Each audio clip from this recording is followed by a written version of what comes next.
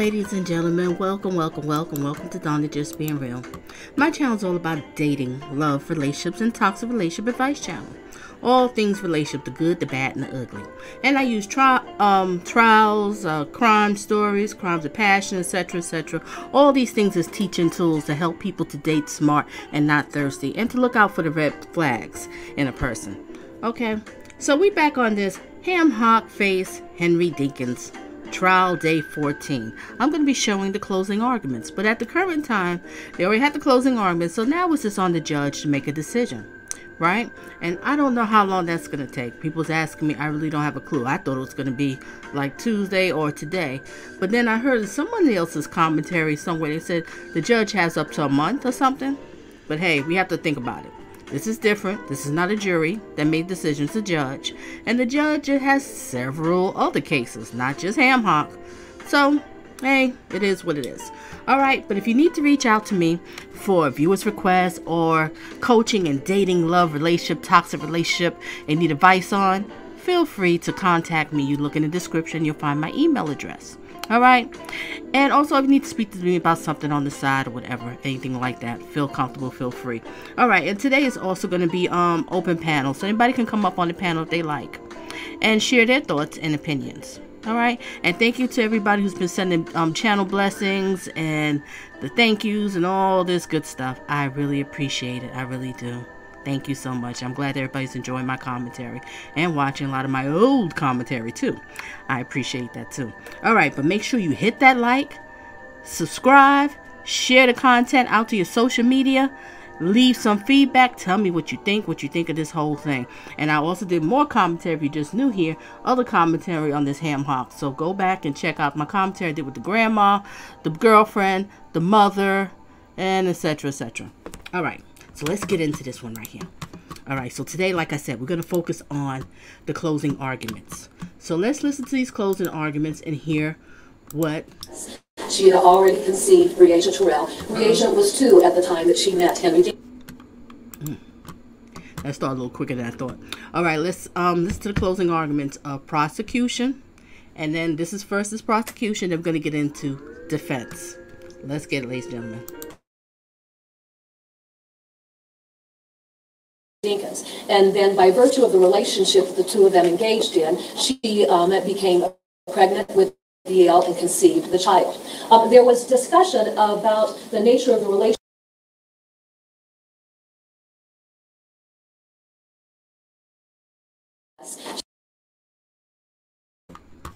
I'm so sorry I keep stopping and rewinding. The reason why I did that because I wanted to say is the speed is on 1.25, ladies and gentlemen. If it's too fast for you, hit your setting. You can slow it. You can make it faster. Whatever is comfortable for you, just do. Okay? But the speed right now we're listening to is 1.25. Now, let's get it.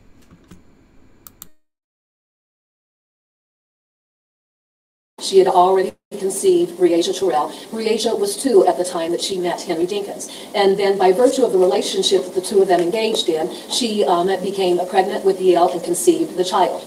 There was discussion about the nature of the relationship that existed as far as the family dynamics between Mr. Dinkins, Aisha Langford, and the children. And I think what's very interesting to point out is conversations that occurred during the defendant's interview with Detective Obert that actually took on 2 different perspectives relative to the relationship that he shared with Aisha Langford during the initial stages of the interview, and then the relationship that he shared with Aisha Langford toward the latter stages of the interview. But at any rate, here's what we know. Aisha Langford had indicated that when she began dating Mr. Dinkins, she was of the impression that Mr. Dinkins was much younger than he was. He was an individual who had represented himself as being in his late 20s. At some point in time, by virtue of the relationship that she shared with him, she discovered that he was a much older man. She did indicate that he was very much involved in the children's lives during that initial stage of their relationship, but then time passed and that was not how you would characterize the dynamics that existed as far as Mr. Dinkins having contact with any of the 3 children on a regular basis, or being a father who was actively involved in DL's life. Aisha Langford, in helping us understand what that relationship was, very simply she indicated that he was an individual that when he got a new car or a new girlfriend, he would show up to show off. That being said, let's go ahead and let's set the stage for what occurred during the summer of 2020. During the month of June, and at this point in time, Breasia is 10 years of age, Aisha had talked about how there had been a cookout that had taken place down by the river, I believe. She had attended the cookout with the children. That was her first opportunity to meet Andrea Culberson, who was Mr. Dinkins' girlfriend. That this was an event that Mr. Dinkins was present at, and I believe, but I would ask the courts to draw on its own recollection, I believe that he was the individual who was in charge of the cookout. At any rate, you have what would be a scenario where there's more recent contact that had occurred, where Mr. Dinkins then is a father figure that DL has had contact with in June, and then as of July 8th of 2020, as Ms. Langford indicated, when they were driving down the street with DL in the car, they happened to observe Mr. Dinkins pull into a quick shop. At that point in time, DL expressed an interest in being able to talk with his father and see his father, which prompted Ms. Langford to pull into the quick shop and have a conversation with Mr. Dinkins about how he needed to be more involved in his son's life and he needed to spend time with his son. As a result of that conversation, we know that the discussion opened up to Mr. Dinkins taking DL on July 9th so that he could spend some time with his son. And then throughout the course of July 9th, through telephone records, the court was able to see that there was various contacts that had occurred. But at any rate, we know that, I should say July 8th, let me correct that. On July 9th, that was the date that Mr. Dinkins picked DL up. Now, on July 9th, Aisha Langford was at work. She was working at Checkers there on East Locust Street. And so as a mother, her understanding of what was to transpire was very simply that Mr. Dinkins was going to respond over to her mother's house, pick up DL, and take his son, his biological son, and spend time with him. When Mr. Dinkins arrived there at the residence of Donita Gardner, who is the biological grandmother, the situation changed. And as far as the events that developed there at the Gardner residence, Ms. Gardner described how she had been in the back room when Mr. Dinkins got there. When he came inside the residence and he was going to be gathering up his sons to leave, the conversation developed into Breasia being interested and wanting to come along. Aisha Langford had described that Breasia and DL were very, very close as siblings, and quite honestly, they were attached at the hip, and it would not have been a surprise to her that DL would want his sister to go along with him. And so the conversation developed wherein Mr. Dinkins had consented to Breasia coming along, but what was very interesting about that conversation is this. CS, the 13-year-old child and the teenager out of the group, wanted to be able to come along, and Mr. Dinkins would not allow him to accompany DL and his sister. Donita Gardner, during her testimony, spoke to that particular issue as she spoke to the fact that Aisha had no idea that Breasia actually ended up leaving her residence and accompanying Mr. Dinkins. But at any rate, that prompted a telephone call wherein Miss Gardner had advised her daughter that Breasia actually was going to go and spend time with Mr. Dinkins, her younger brother, and that when she got off work, she would need to pack up clothing to take over to the apartment that Mr. Dinkins shared with Andrea Culberson there at Jersey Meadows apartment, which we now know as apartment number 8. Aisha Langford, she gets off work. She goes to her mother's residence, and I think one of the things that is important for purposes of discussion is this. We know that Aisha and her children were in a transition period. They were in the process of having moved from a prior residence, and she had the children's items back boxed up. So when she went to her mother's residence, she got together clothing for Breasia, she got together clothing for DL, and within that clothing, she packed pajamas for both of the children to wear. Additionally, there was footwear that would have gone over to the residence. And then once she had accomplished that task, she drove over to the Jersey Meadow apartment complex to drop the clothing off. Now, before we go further into a discussion about those particular details, I think it's important to stop and talk about Breasia as a child.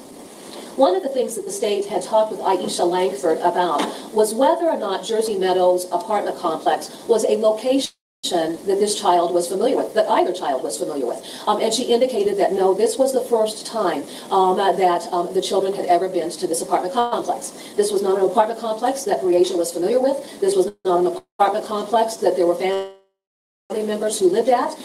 This was not an apartment complex that Breasia had friends that she knew. And the reason that I bring that issue up is that I think it's very relevant to considering what happened in the middle of the night when Andrea Culberson woke up and found that Breasia was gone from the apartment. And I'll talk about that here in a moment. But I think that we've got to stop and we've got to consider these circumstances, because in conjunction with that conversation, one of the conversations that occurred with Aisha Langford on the stand is a conversation about the personality of Breasia. Was Breasia the type of child who was prone to waking up in the middle of the night and wandering off? Aisha described her children as being very sound sleepers. And the grandmother even spoke to that particular issue.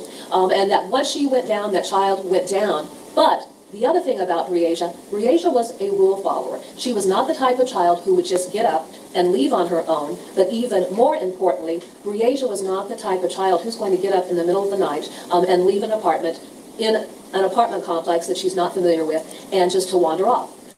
There was discussion during the course of the testimony, and I would ask the court to draw on its own recollection about this particular topic, but I believe both Aisha and Anita Gardner spoke to this, that Breasia was not a child who liked to go out in the dark. Now, Breasia was 10. You consider a 10-year-old child in an environment that they are not familiar with. And what's the likelihood that a child is going to get up in the middle of the night and just wander off? Beyond that, Breasia had some issues with her sight. Breasia had some issues with her hearing.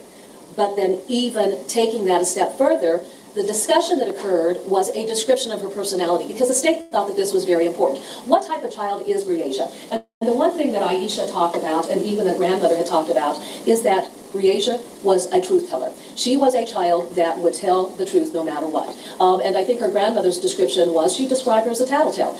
And so if her older brother or her younger brother were doing things that she didn't think was appropriate, Breasia was a child who was going to tell. And I think that that particular personality attribute is something that has significant bearing on the events that played out through the course of the night of July 10th and going to the early morning hours of July 10th of 2020.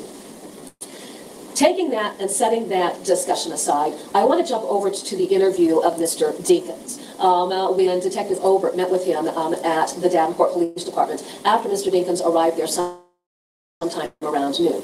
Now, in that opening interview, the court had the opportunity to observe the conversation Mr. Dinkins engaged in with Detective Obert, describing the family dynamic. Because at that point in time, essentially what we have, in terms of the perspective of law enforcement, is we have a child who is missing. And so the focus of that investigation is to try and gather any information that they could about family relationships and this child and a timeline of events so that the information could be utilized to develop a plan to go out and search areas where Breasia might possibly be. During the context of that discussion about the family dynamics, Henry Dinkins portrayed himself as a father figure to Breasia, how he considered her to be his daughter. And when you hear those types of statements being made in the interview, it creates its own impression. It creates the impression that we have a man who is very much a part of this family's life. It creates an impression that we have a man who is probably exercising regular visitation, is probably a figure within this family's life, you know, on any day through any given week. And so when you create that impression, what it does is it lends itself to perception, all right? And here's what I mean by that. When you stop to think about the human experience and relationships that any of us have with individuals, depending upon the length of that relationship, depending upon the character of that relationship, the amount of contact that occurs in that relationship, that forms perceptions. So you may think that you know an individual, but if you have a lot of contact with that individual, that tends to create a sense of trust, you know, and we form perceptions about that, and that is the basis by which we determine whether or not we feel comfortable around this individual, whether or not we trust this individual, whether or not we trust this individual around our children and would feel comfortable with that individual spending time with our children. So Mr. Dinkins, when he's talking about, you know, how he perceives himself as a father figure to Breasia, we're left with the impression that this is an individual who is very much involved in Breasia's life. And that being said, this is an individual as a father figure who would never do anything to hurt that child. Mr. Dinkins talked about how close he was with Aisha and how they had a very good working relationship together as far as co-parenting. But then when you get to the latter stages of the interview, the complexion of those comments changes drastically. And he describes how they have a very contentious relationship, how they really don't speak at all. And that's in stark contrast with what he would have led Detective Obert to believe during the initial stages. And that particular statement is in keeping with what Aisha Langford testified to about the family dynamic. And I think if we understand what the family dynamic is, it really speaks to comfort levels having an adult male who really isn't a father figure to Breasia, getting up in the middle of the night and removing this child from the apartment without communicating with his girlfriend about their departure, not communicating with Aisha Langford about the departure, and not offering any explanation as to a legitimate reason for leaving the apartment complex. So that dynamic is very, very important. Now let's go back then and let's talk about how the events developed during the evening of July 9th. You know that once Aisha went back to her mother's, she packed up clothing for the children, and she went over to the apartment complex. Breasia came down, was very happy. You know, the evening was going very well. There was the puppy that had come with Aisha. Breasia was excited about that. And then there was the handoff of the clothing with the mother, you know, letting her child know that she loves her. Mom leaves. And as Aisha is driving west on 53rd, we know that the weather is such that it begins to rain. And it's a significant rain.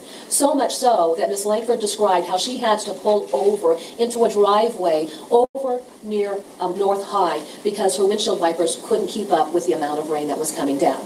The state brought that testimony out because it becomes very significant to later findings that were made when the maroon Chevy Impala was lifted on that hoist so that the gas tank could be dropped to measure the amount of gasoline. That rain explains soil conditions that would have existed over in the area of Kunau Implement where Breasia's remains were later recovered 6 months later. And it was because of that rain and even discussions with other law enforcement officers who talked about the weather conditions throughout the night of July 10th. And when I talk about throughout the night, I'm talking about after the midnight hour, transitioning from July 9th into July 10th and going to the morning hours of July 10th. So we've got that significant rainfall. We have a mother then who returns back to her own mother's apartment. Aisha described being very, very tired, and that essentially what she did was she just lay down on the couch and she fell asleep and she was dead to the world because she was so exhausted. Danita Gardner was asked about that same circumstance, and she also talked about how her daughter lay down on the couch and went to sleep. Now, as far as the plans for July 10th, Aisha was to work. Her typical scheduled shift, she would have gone in at 11, but because one of her coworkers hadn't come in to work, that prompted her manager to call her before the 8 o'clock hour and ask her to come in because he needed somebody there to cover for that coworker who had called in. And so Aisha left her mother's residence, had gone into work. As far as any contact that had occurred between Aisha and her children, we know the last point of direct contact was when she dropped the clothing off to Aisha. And then through the phone records, we know that Bree had been utilizing Mr. Dinkins' phone because neither child had cell phones that would have gone to that apartment. And there was the communications where there were a call or two, I don't remember right now, but the records will speak to that. Aisha was asleep, she didn't answer that, but then there was the text message that came through about something like, "Good night, Mama, I love you," and then Aisha responding back later in the evening that she loved, the two of the children and wishing them a good night. So the mother goes to sleep, everything.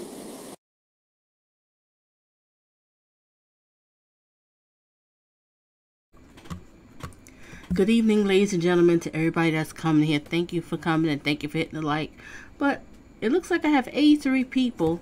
And I only have, how many likes do I have? I only have 27 likes. Come on, ladies and gentlemen, hit the like, hit the like, hit the like. And I'm going to also put the link in a few minutes for the panel, open panel, if anybody wants to come up here and share their thoughts and opinion. Just be respectful to everybody's thoughts and opinions, okay? That's all I ask for. That's it, okay? And no do-rags, no bonnets, no smoking, nothing like that. I really prefer if you just want to show yourself. This is more of a podcasting channel. That'll be fine. All right, let's get back to it. And blessings to everybody's coming. Hoping everybody having themselves a great evening and a great work day. Resume. Seemed fine. there would be no reason for concern or worry. What happens then? Let's talk about the dynamics of what's occurring from the perspective of DL, Breasia, Mr. Dinkins, and Andrea Culberson. So, when Mr. Dinkins picked the children up, we know that he went over to the 700 block of Taylor Street. That's one of the things that the officers had talked about, where he went to a relative's house, Vince Howard. The children hung out there with a couple of little girls. There were the adult male figures that were there.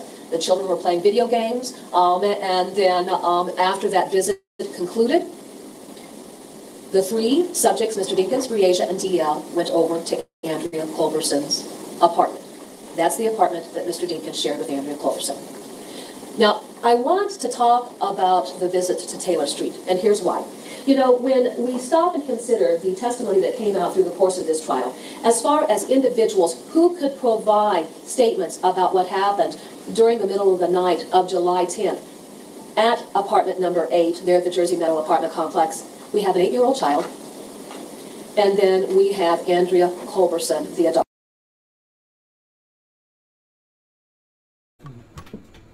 Yes, yes, Nikki. This is the closing arguments when they wrap up everything. So she's giving her closing summary of the whole trial, and then after this, we're going to see what defense have to say, their closing argument on this whole trial. But now we're just currently waiting for the verdict. And like I said, this might take a while, ladies and gentlemen. You have to remember, this is a bench trial. This is not a jury. So the procedure might be a little bit different. And you also have to remember, he's not the only case, the only docket out there. The judge got plenty more to do. But I think he has a time limit of when he posed to. I think somewhere I heard, or whatever, I could be wrong, don't quote me on it, that I think he has a month to make a decision. So it's at his convenience. But anyway, Ham Hock is not going to ever walk the streets again. Okay? Never going to walk the streets again. But we do want justice for Bree. Yes, we do. Angel, this should have never happened to her. Resume. There's been a lot of discussion, about a child who's 8 years old and their ability to be able to recollect events, to be able to sequence those events, to be able to understand even what's going on. And during the course of interviews that you conduct of an 8-year-old, why is it that if you do an initial sit down with a child provides some details, but then when you extend that out, then the child is able to bring about more details? The point that the state is going to make about DL is this. Everything that child described happening in his interviews formed the investigative construct for steps taken by officers of the Davenport Police Department in the investigation that they conducted. So, Mr. Dinkins, in his interview, after he picks up the children, describes having gone over to Vince Howard's house where the children played video games. That is absolutely consistent with what DL said. DL didn't know his father's friend's name, but he described going over to this house and spending time. Through the course of the investigation, one of the things that was talked about through the testimony, I believe, of Detective Obert, but I will ask the court to draw on its own recollection about this particular topic, that was an issue that was followed up by law enforcement. And Detective Obert did speak to this, because Detective Obert and Detective Ann Siebert went over to Vince Howard's house on Taylor Street. Detective Siebert was at direct point of contact. Detective Obert was following some issues down, but they verified that, yes, the children were there at the Howard residence, as Mr. Dinkins described, and as DL described. So then, when we go to the apartment complex, let's do the comparison between what Andrea Culberson describes happening and what DL describes what's happening. At no point in time is there ever any type of divergence in what it is that both parties relate. Andrea, we know, works for AT&T. Andrea works from home, and Andrea still was working her shift and didn't get off until 7-something in the evening. Andrea has her workstation set up in the bedroom. She described how Breasia was fascinated by the work that she was doing and wanted. Wayne Lewis, he said Ham Hock prison. I'm done. Love it, love it. Resume. To learn So the two spent some time, bonding in that respect. And that was even something that Breasia was very excited to share with her mother. I bring that up because we're looking at issues of credibility throughout all of the testimony that was offered. And the one point that the state would definitely make is you see no discrepancies in testimony or statements provided by DL, or in testimony or statements offered by Andrea Culberson, and even like a small tangential issue like that relative to Aisha Langford and what she described happening. So the children are there in the apartment. We know the apartment is very small. We know that it is an upper level apartment that has its own staircase dedicated to the apartment itself. So you come in that door, you go up the stairs, when you get to the top of the stairs, and as you get to the top of the stairs and you look over to your left, that's the main living area. We know it's just kind of an open area where we've got the living room kitchen combination. And then we know if you were standing at the top of the staircase and you were looking at the wall ahead of you, basically you go just a little bit further toward the living room kitchen area, we've got that door that leads into the only bedroom that's there in that apartment. And interestingly enough about that, you have to access that bedroom to go to the bathroom. And the other point of interest is this. The bedroom window itself actually faces out onto the parking lot. So the court had the ability to see the orientation of how you would access apartment number 8. In order to get to apartment number 8, you had to go along the east side of the property, which essentially lies to the west of Costco. So it's back along that wooded line that separates the property of Costco to the back of Jersey Meadows. That window in the bedroom looks out onto the parking lot, and the court certainly understands the import of that. Throughout the night, Mr. Dinkins agrees with this, Andrea agrees with this, DL talks about this. DL's playing video games in the living room. Breasia is in the bedroom, and she's playing her own video game. DL, as an 8-year-old child, brings that issue up because he is there to spend time with his father. But he notes his father is spending time in the bedroom with Breasia as she's playing a video game. And Andrea Culberson gives us a little bit more perspective because she talks about how the three of them are sitting on the bed and they're playing some type of game where they're passing back and forth. But you have a father who's supposed to be spending time with his son, and he makes the choice to spend time in the bedroom with this 10-year-old little girl. And what we saw during the interview of DL, that bothered him, and it made him mad because his father was supposed to be spending time with him, but his father was making the choice to spend time with his sister. At any rate, we know that at some point during the course of the evening, the children take the showers. There's complete agreement on that particular topic. We know that they have dinner. We know that rather than the children dressing in the pajamas that Aisha had brought over, Mr. Dinkins selected large white t-shirts for the two children to wear. Now, why? Mr. Dinkins' t-shirt is a 4XL. Why would you want to put a 4XL on a 10-year-old child? It makes no sense. But when you think about that article of clothing, men's white t-shirts are very common articles of clothing. And knowing what occurred to Breasia, if Breasia were dressed in her own clothing, and we know that those clothes were later returned to Aisha, who went through those clothing, that bag of clothing, actually ended up being 2 bags of clothing, when they returned, she went through that clothing to try and identify what articles of clothing were missing, and there wasn't any missing. If Breasia had been dressed in her own little clothes, and Aisha did that inventory, she could say, law enforcement, these articles of clothing didn't come back. But Breasia is dressed in this white, large t-shirt and her little black shorts and her little sports bra. So, DL and Andrea Culberson, again, are absolutely consistent on what happened. Breasia goes to bed first. Andrea lays down on that air mattress in the living room where she and Mr. Dinkins were to sleep. She goes down sometime around 11 o'clock. She hears Mr. Dinkins say to DL, you got till a little after 12 to finish playing that video game, and you're going down to bed. DL indicates that his father's the third to go to sleep, and that he is the fourth individual to go to sleep. DL and Andrea both describe DL sleeping at the foot of the bed. And Breasia is up toward the top of the bed. Now, why do I even focus on that detail? Because, again, we're looking at an 8-year-old child who is providing information about activities. And everything that that child describes. Only in New York can you find a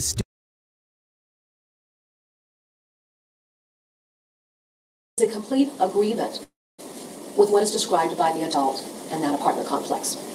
All right, so then the question, very simply, is this. What happened after everyone went to sleep? We know definitively what happened in that apartment at 3 o'clock. We know that Andrea woke up to go to the bathroom. She noted Henry Dinkins wasn't there.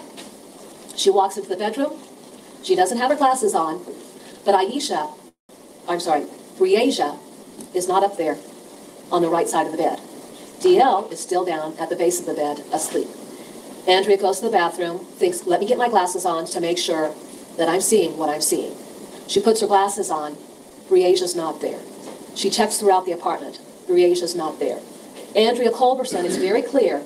At no point in time did Mr. Dinkins ever wake her up and indicate that he was going to be leaving that apartment with Breasia, that there was a potential medical emergency, that he had to take her to the hospital, that maybe the child was missing her mother and wanted to go home. There were no communications whatsoever. Andrea Culberson did not feel comfortable at all with her discovery. Now, Andrea Culberson testified she'd been involved in a relationship with Mr. Dinkins for 6 years, and she is not feeling comfortable at all. She feels so uncomfortable. She tells in her or describes for the court in her testimony that she didn't even want to think about the possibilities of why Mr. Dinkins was gone and why Breasia was gone. But she's so unsettled, rather than going to bed, she chooses to sit up in the living room in the dark to wait for Mr. Dinkins' return. She tried reaching out to contact him, but found that his cell phone was there in the apartment. All right, thank you for this tidbit. R.J. Sim says, in most bench trials, a judge has up to 60 days to come back with a verdict. 60? Wow. Ooh, that's a long time.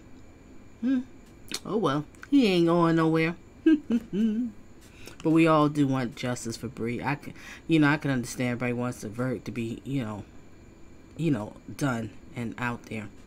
But thank you for sharing that. Thank you for sharing, everybody. And I'm going to have open panel a little bit later. I just want to wait till we get through the closing arguments. This is prosecution right now of closing arguments. And if you didn't hit the like, make sure you hit the like right now. And share me out on your social media. And feel free to check out any of my past commentary. I have some great animations on crimes and love stories, romance, and all that good stuff. All right. And I'll be doing animations soon. Yeah, very soon. We'll get back to it. All right. Resume. She talked about it charging, but then the question was also asked, is Mr. Dinkins the type of individual that goes around without his phone? And she said, no, he's not. Recognizing that the phone was plugged into a charger, this takes us to the photographs of the maroon Chevy Impala. And the court has had the opportunity to observe photographs that has that white aux cord and another cord that could be used for charging cell phones. But that phone is there in the apartment, and the state asserts that that is significant. Why? Because cell phones are devices that document the location of where that phone has traveled to. If an individual is abducting a child from an apartment complex, the last thing that you want is a digital device on your person to document locations that you are going, because that provides leads to law enforcement, and those leads then can be utilized to determine what had occurred. So the phone's there in the apartment. Turning the imagined into reality for over 95.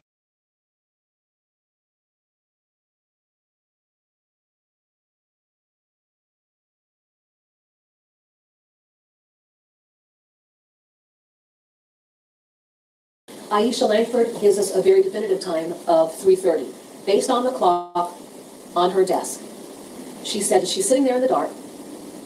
Mr. Dinkins very quietly unlocks the door and very quietly comes up the stairs into the apartment in such a way so as not to awake anyone. Mr. Dinkins, of course, was not anticipating that Andrea Culberson would be up and would have discovered that both he and Breasia were gone from the apartment. Now, I'm going to step outside this conversation. I want to take us to the time frame of 8:55 in the morning out of the Jersey Meadow apartment complex, when Officer Burkle had responded to that location. In Mr. Dinkins' conversations with Officer Burkle, he created the impression that he wasn't familiar with this apartment complex and didn't even live there.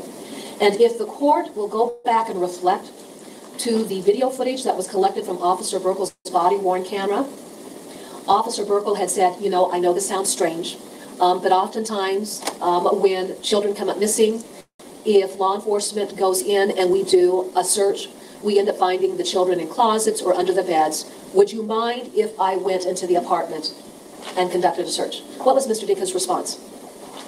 We've already searched the area. Officer Burkle persists. So Henry Dinkins then goes over to apartment 8, and rather than walking into that apartment, where he clearly lives, as described by Andrea Culberson, and he even has a closet that contains only his clothing, he knocks there at the door, as if he would simply be a guest, and he would have to wait for the tenant of that apartment to come down and answer the door. Ms. Culberson comes down the stairs. Officer Burkle's right there at that front door.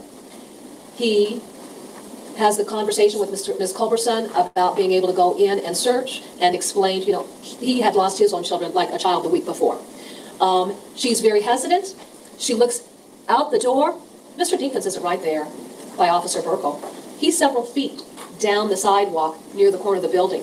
Ms. Culberson looks out and says, is it okay with him? As if she's got to get permission. And Officer Burkle says yes. And then she says, well, the apartment's a mess. The court had an opportunity to see the apartment. Quite honestly, it wasn't a mess. And then Officer Burkle goes out. Briasia's not there, but Henry Dinkins leaves the apartment complex and nobody can find him. All right? So, let's go back into the equation of the discussion that we had.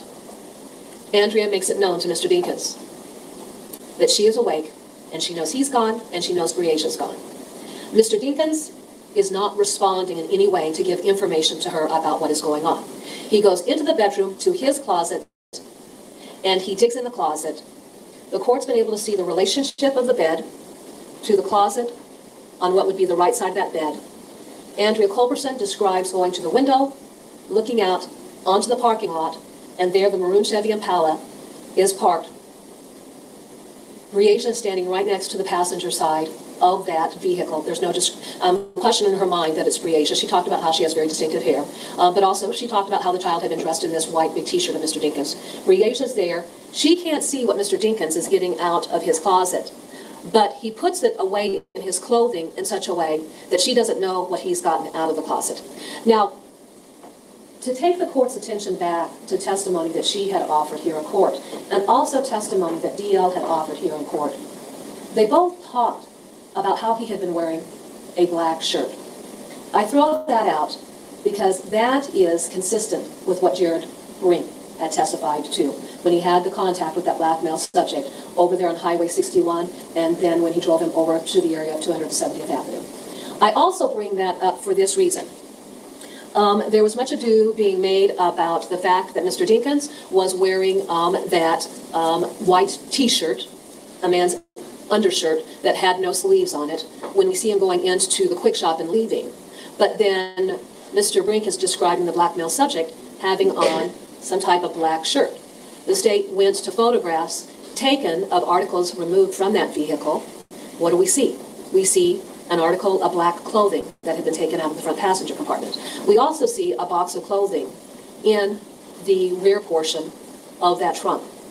To be able to pull an article of clothing out, put it on, take it off, is something that's very easy to do. But I bring that up because I think it's very important to mention before the state forgets that. So then, when Mr. Dinkins goes down that staircase, Andrea Culberson looks out, the Impala's gone, Mr. Dinkins gone, and Briasia's gone. She was asked specifically when she looked out and saw Briasia there, did you see any activity in the parking lot? None. Any individuals around? None. Those questions were asked because the assertion being from defense is that if Andrea did not see Mr. Dinkins get into that Impala, if Andrea did not see Briasia get into that Impala, then there's no evidence to show that Briasia was with Henry Dinkins, and the state absolutely disagrees with that. That sequence of events and the observations of Andrea Culberson absolutely answers that question.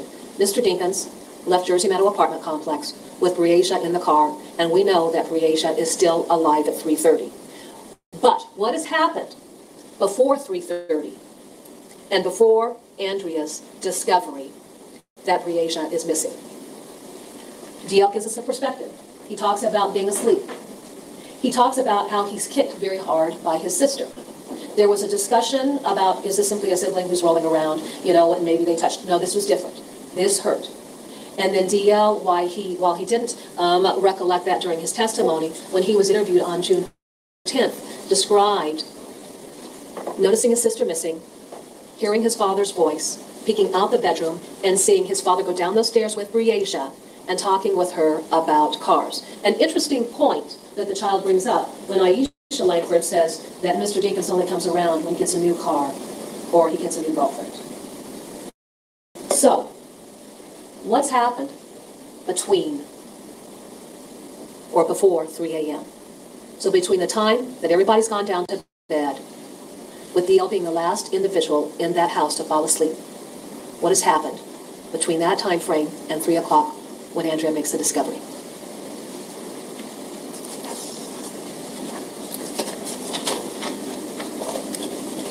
Now, before I talk about this, I've got a demonstrative exhibit that actually is a collection of still images that were a part of the exhibits the state has introduced. But, Your Honor, just for purposes of perspective, let's go back down and let's just discuss the area of Schmidt Road and Credit Island if we can. We know that River Drive is our southernmost east-west street. And we know that the area that we're going to be talking about where Mr. Dinkins' RV is parked and Credit Island, that's in an area of town that's more industrial in nature.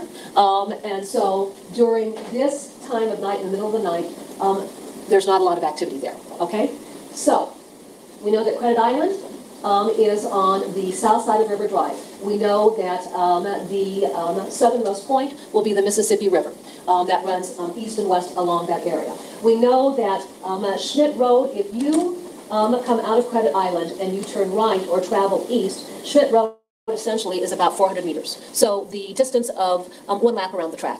And I think that was a very good way of describing it so that the court would understand the closeness of both entry points so that the court will understand it takes very little time to travel from Schmidt Road to enter onto Credit Island. Now, Schmidt Road we know is a north-south street.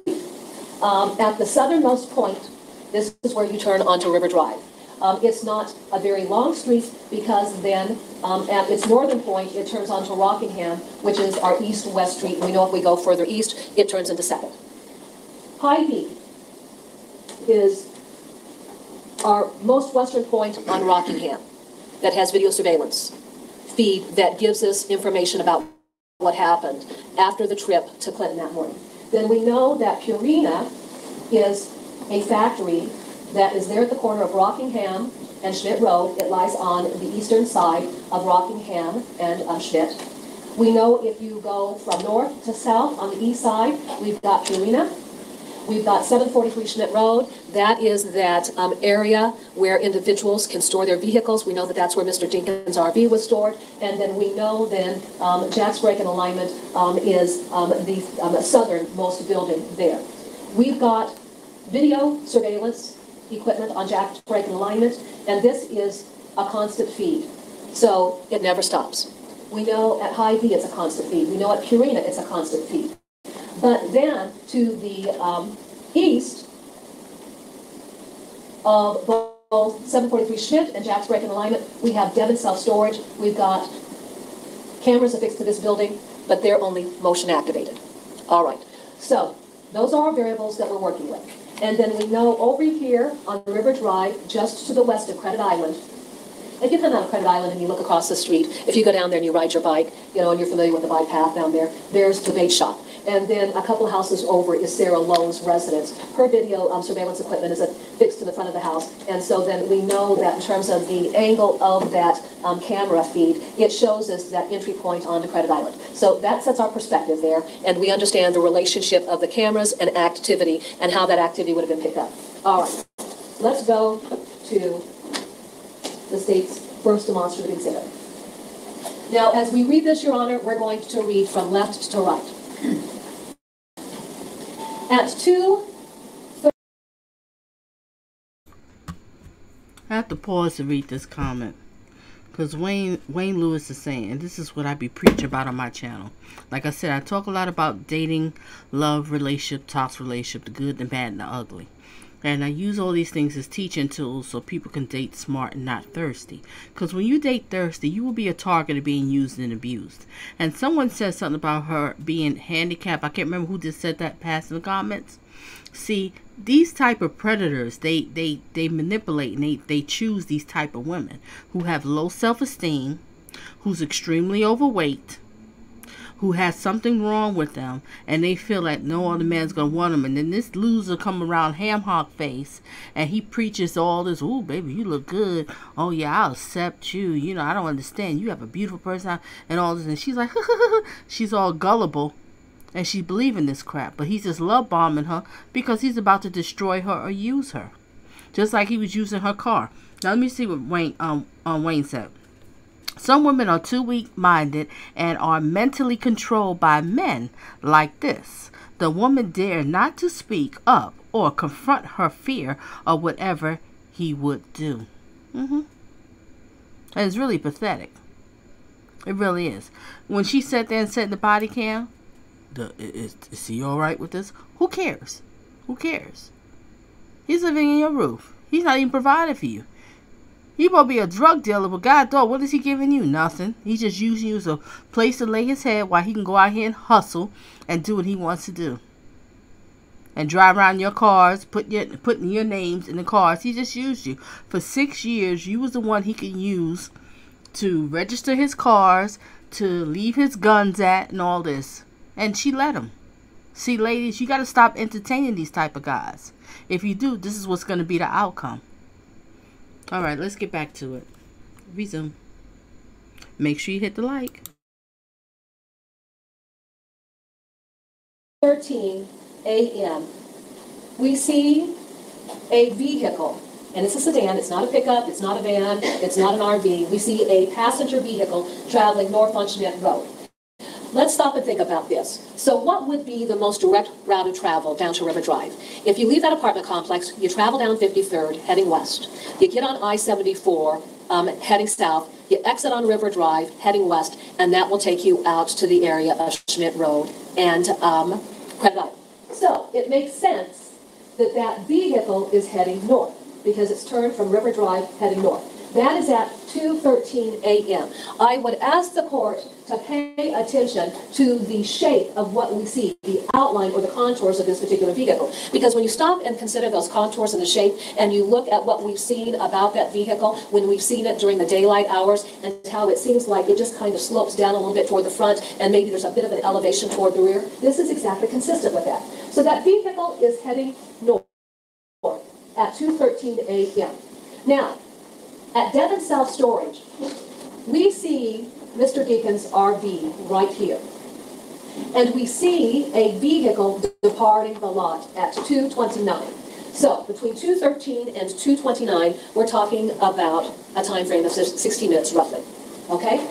Then we go down and we see that vehicle south on Schmidt Road, and look at the shape of the vehicle. It is similar. That's at 2:30. Then the vehicle turns around at 2:31 going back north. So something is happening that makes that vehicle turn around within a time frame of a minute. So at 2:31 it's going back north on Schmidt Road. Then we have the camera at Devon Self Storage motion activated, and we can see the vehicle now leaving the area of Mr. Dinkins' motorhome at 2:49.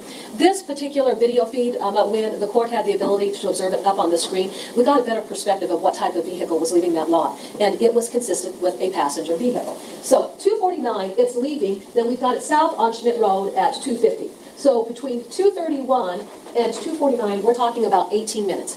18 minutes back in that area, plus an additional 16 minutes. So what's that giving us? That's giving us 34 minutes. What is going on in this RV over the course of 34 minutes?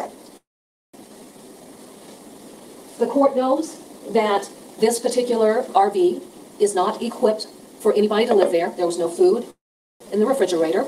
There is no way to hook that RV up to water or anything at all. There certainly were personal items that were being stored there. There's a bed there that has bedding on it. There's clothing and shoes and things like that. And this is a location that is attributable to being Mr. Dinkins' RV. But then, when it leaves south on Schmidt Road, it goes on to Credit Island, entering Credit Island at 251, and then leaving Credit Island at 253. All right. That was a topic of discussion that came up with Detective Obert. And what was going on in this area of town. And I would ask the court to draw on its own recollection about how they were focusing on any type of cell activity to determine whether or not there was activity in that area with other individuals. And there was. So, there's two photographs that I want to point out to the court. The top photograph is the perspective of the camera angle when law enforcement got in with a search warrant, where we can see that bed. And then right there on a wooden box, we have a cleaning product, and as the court can see, that cleaning product has bleach within it. This trial has spoken very extensively about the import of bleach. Bleach destroys DNA. The state finds it very significant that you've got a cleaning product right there by that bed. And the state finds it very significant that relative to all of the articles of evidence that were sent to the FBI laboratory in Quantico, or even the DCI laboratory, no DNA on anything. It was actually clean.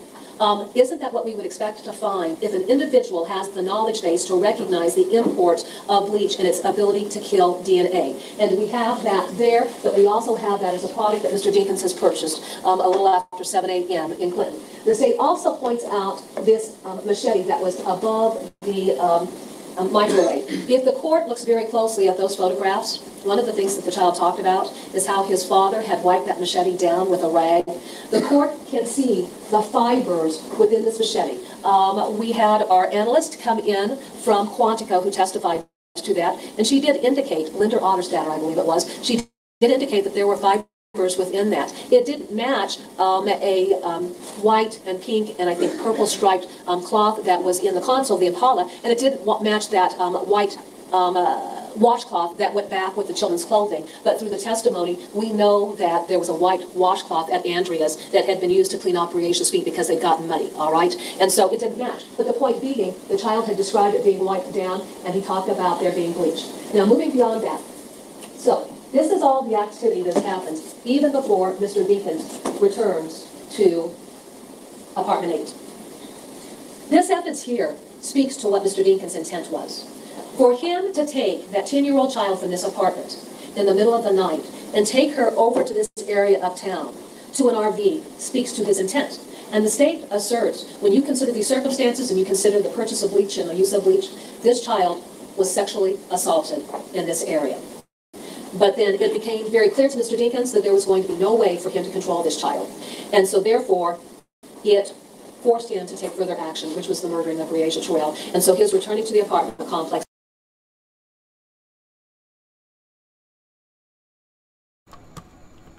Why are you looking like that, Ham Hock? Because she's talking facts? You've been exposed. You don't like it, do you? Can't stand it. You sick lowlife. You got with that woman because she had that young little girl. And you was grooming. Being all sweet and nice to the mother, to the grandma. It was all a grooming process. You've been looking at that little girl for a long time. And like so many other little girls. You should go to hell in a handbasket. You should have never been born. Nope. You should have never been born. Reason.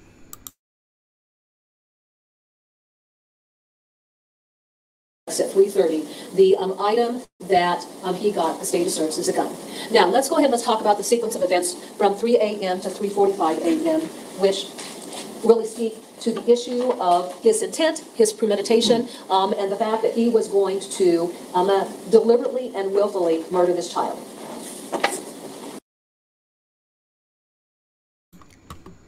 Welcome, Jackie. Glad to have you. Welcome aboard to Donna Just Being Real. And to anybody else who's new, welcome aboard to Donna Just Being Real. And feel free to check out my past commentary. Feel free. And if you need to reach out to me, look inside the description and you will find my email. Resume. After 3:30 a.m. And 3:30 a.m. is measured by the clock in Andrea's apartment. We know that he went to the Quick Shop on 53rd Street.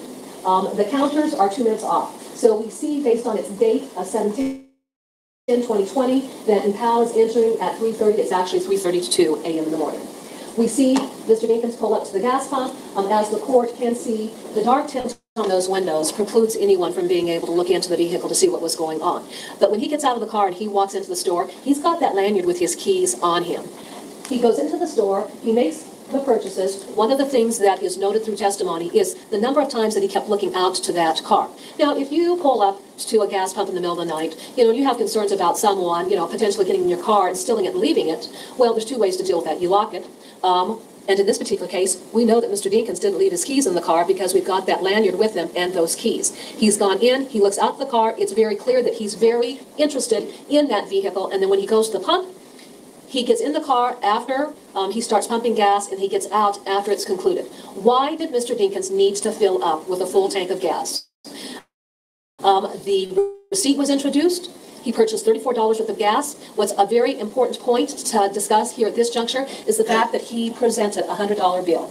And then he got a $40-some back. I'm not quite sure what that figure is. I bring that up because then we need to go full circle back to his interview with Detective Obert. When he was asked by Detective Obert what his activities consisted during the middle of the night of July 10th, he acknowledged that he left the apartment 3 times. So would have left and came back. He said that he went over to Vince Howard's house, knocked on the door, nobody was there, he came back. And then he indicated that he wasn't sure, wouldn't give us a time frame, but he was out of money. He only had a couple of dollars, and he may have gone over to his RV to get some money. Clearly, he didn't need money because he was able to present a $100 bill there at the Quick Shop, and he still had $40-some after he made the purchases in addition to the gas. And then he was able to make the purchase there at the Walmart in Clinton after 7 a.m. of over $8. But then I would also note that even when Jared Brink pulled him out, he was offering him $100. So that's very relevant because it goes to the issue of credibility. The other issue I think that really falls within the context of this discussion is the fact that Mr. Dinkins will never, ever provide a timeline for anything that he did. He's given Google Maps to draw locations where he said that he has gone, bearing in mind his first telephone call to Aisha Langford was this: "I just woke up and Briasia's gone." We know that the text came in at 8:08 a.m. Aisha was at work, she just checked in, she returns the call, and then we got a series of calls after that where his first representation is, "I just woke up and Briasia's gone." That certainly is not in accord with what all the other witnesses have testified to. Lean Bean, and welcome to Donna Just Being Real. I think we need to stop thinking that all of these women are victims. Some women are just as trifling, I agree, if not more than the men. It seems to me that she was complicit with whatever was going on. I agree, because it just doesn't add up. I'm going to put the link in so people want to, jump on the panel and share their thoughts and opinions, because share them with me. As long as we all be respectful of each other, share your thoughts, because you might see something that I didn't see. Like I know as I'm going through this chat, I'm seeing things, I'm like, whoa, I didn't even think about that. All right, let's get back to it. Resume. This is prosecution giving their closing. After this, I will show defense giving their closing arguments. Resume. At any rate, we know he leaves at 3:38 a.m. and then a particular import is mile marker 124 at 3:44 and again at 3:45 when Detective Obert looked at the video surveillance feed from the DOT. It showed a sedan passing. Now we can't see what it is, but those variables are very important, particularly when we go to what happened with Jared Brink. And then we throw those time variables into the time variable of what was determined up in the area of criminal implements.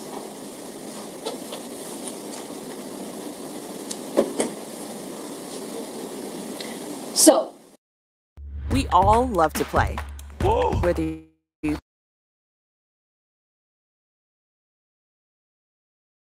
What definitively ties Mr. Dinkins to the area of Kunow Implement during the early morning hours of July 10th, where Briasia's remains were located?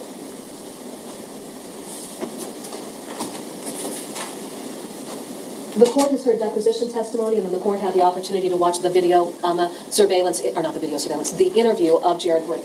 Jared Brink, we know, lives somewhere further north and to the east of Kunow Implement. We know that Jared Brink works at Linwood Mining here in Scott County, so essentially what he's got to do is he's got to travel from Clinton County.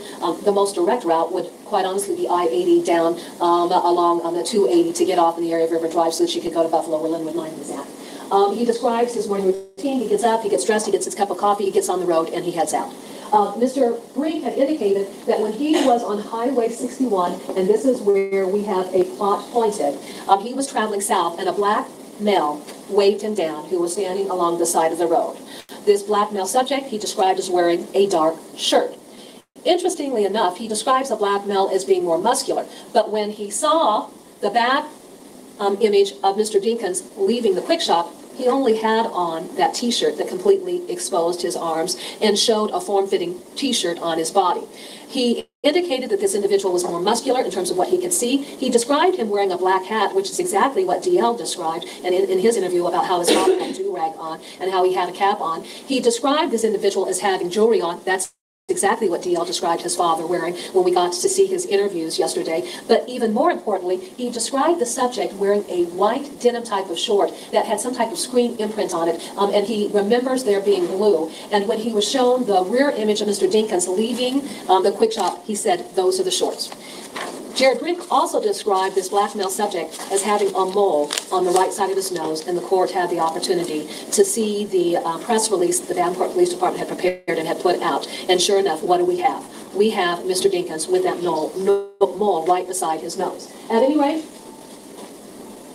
he stopped there. They go over to the area of 270th Avenue, and the vehicle is perpendicular across 270th Avenue, as if it tried doing a three-point turn, but the rear wheels went off the shoulder, which the court knows is a steep incline, to the west, and it got stuck.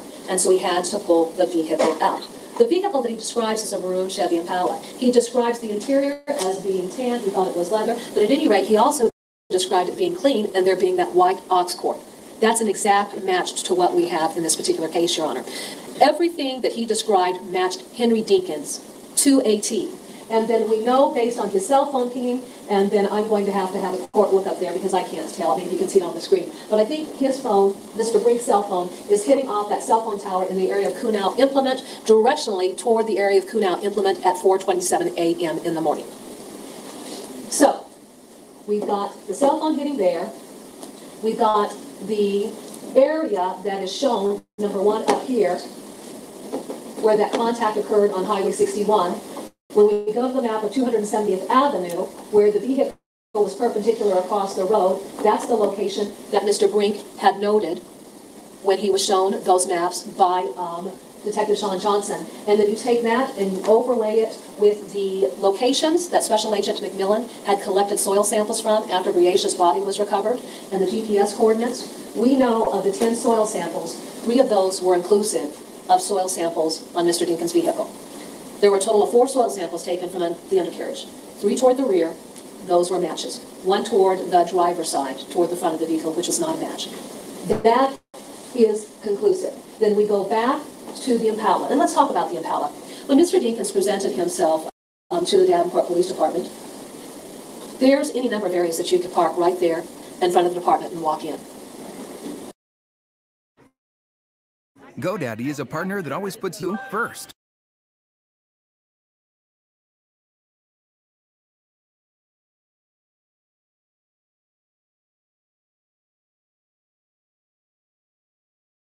When he was being interviewed by Detective Obert, he initially presents himself as having been dropped off, and that his vehicle was mobile, and that a friend had it, but didn't want to give any information about who that friend was.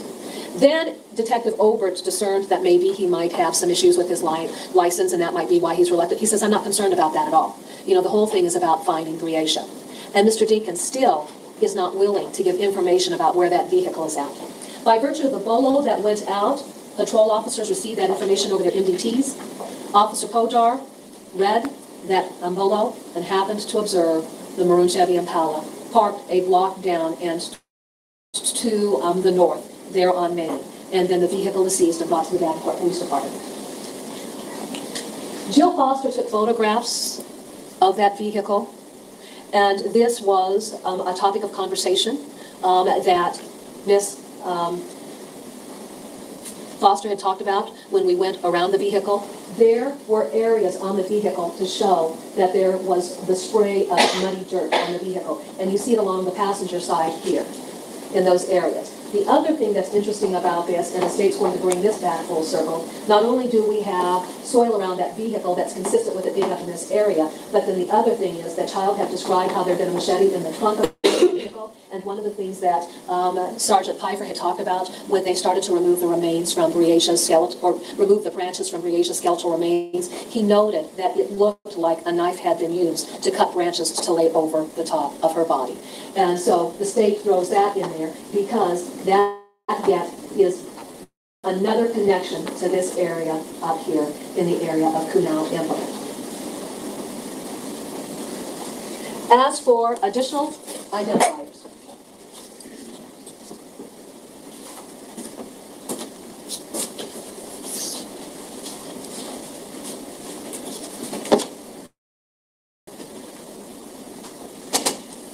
Mr. Brink picked out a white ox cord. That's exactly what was inside that vehicle when it was seized. Mr. Brink, when shown these photographs, or this photograph of Mr. Dinkins leaving the quick shop, it's an exact match. And of course, we've got the maroon Chevy Impala that he described being shown by Joseph Adams after his wife had sent him the image. He picked out the maroon Chevy Impala, and then we see the photograph of Mr. Dinkins there with the mole on the right side of his face.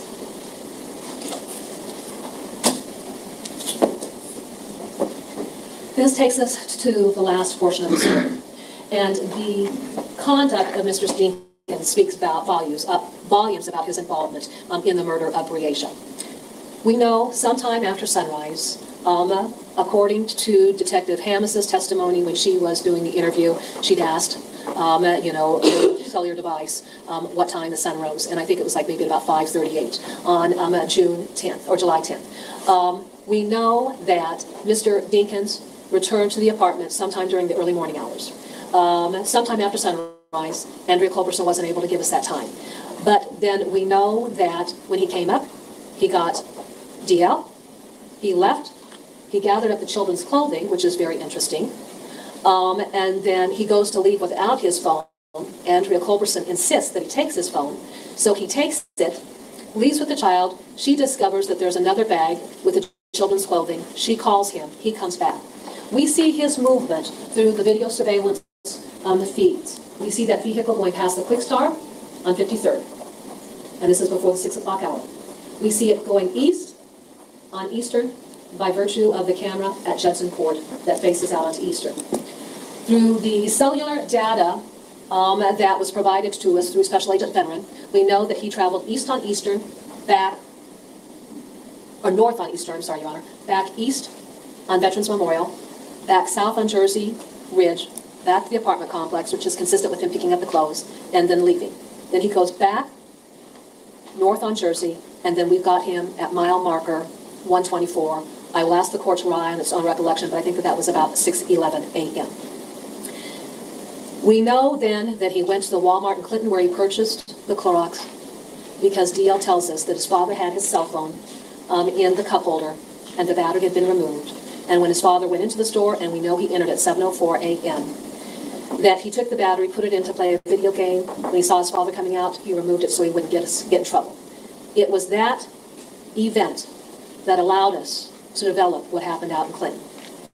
We know then, by virtue of the canvassing and looking for video feed, we saw him coming past Posh Farms, past First State Central Bank, going into Walmart. We saw the video feed at Walmart. We see him going back past First Central State Bank, Posh Farms, and then back along mile marker 124. We know he purchased Clorox. DL described how his father went to two wooded areas.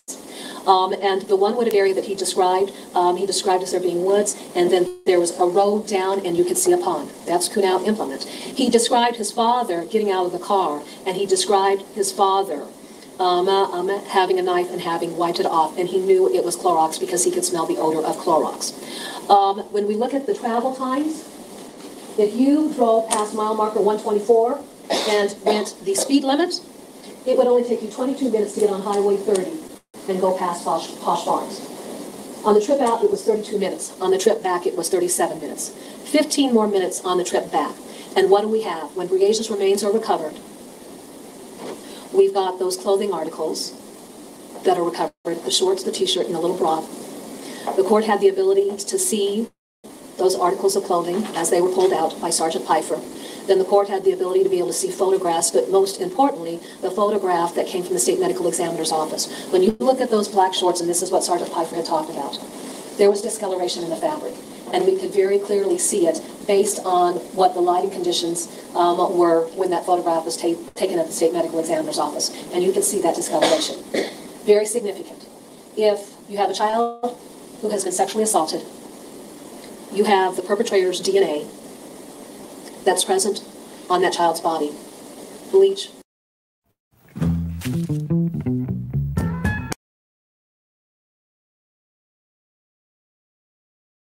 Will kill that DNA. Criminalist Stepansky had testified that they had made a judgment call about how they were going to proceed as it relates to the articles of clothing to see if there was bleach. So they noted discoloration on that white t-shirt. They took cuttings, and recognizing that we've got variables that are working against us. Briage has been out in the elements for a significant period of time. Her body has decomposed. The clothing has been out there in the sun, the wind, the rain, the snow. All of that compromises DNA. But when he went through the series of tests for those cuttings, he noted that Clorox has 4 specific elements. Those 4 elements were noted when the analysis was made of those cuttings.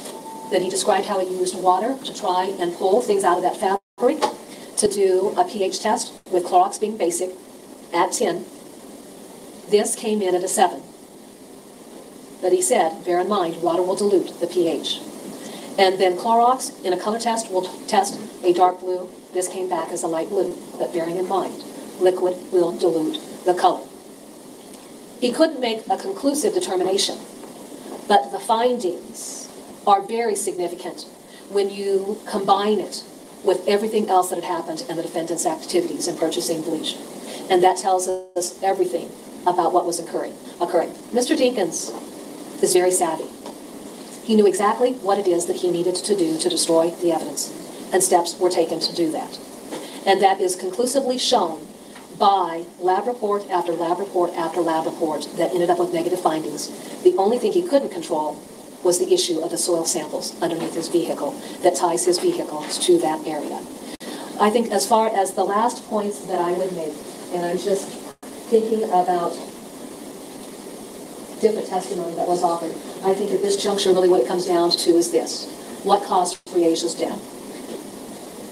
We heard testimony that she was shot through her left mandible. It traveled through her C3 and C4 out the back of her neck and got caught in her little hair.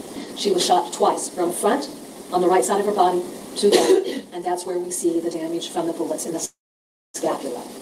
And Dr. Cruz, when asked to opine as to the cause of death and manner of death, indicated that she died of gunshot wounds and the manner of death was homicide. And then the final piece of the puzzle comes into play relative to those casings. I shouldn't say casings, those bullets that were found with Briage's body. There were 3. There was damage to some. However, when Mike Tate, I believe, talked about this, I get Mike Tate and Mike Schmidt mixed up, he talked about how he goes through the process of weighing that ammunition to get a sense of the caliber, and it was .38 caliber ammunition. That gun that was recovered from the pond, there were empty casings within that revolver. It was .38 caliber ammunition. While there was damage to the bullets, there were markings on those bullets that could be compared to the types of markings that would be generated from the Lassier Comanche And when you stop and consider the manufacturing process and the types of markings that it leaves, it was consistent with that. And when Mike Tate ran the types of guns that could be used to fire this type of ammunition, the Lassier Comanche was on that list. Your Honor, when you go through this entire sequence of events, while most of the evidence is circumstantial, and we do have some direct evidence, the evidence in this case is overwhelming, and the conclusions are clear. The child was taken from that apartment by a man who was not her father. She was taken so that the adult nor her brother would know she was sexually assaulted, and then that child was murdered. And based on all of this, the state is asking you to find Mr. Dinkins guilty of murder in the first degree and kidnapping in the first degree. Thank you. We'll take our mid-morning break at this time. We'll reconvene in approximately 15 minutes.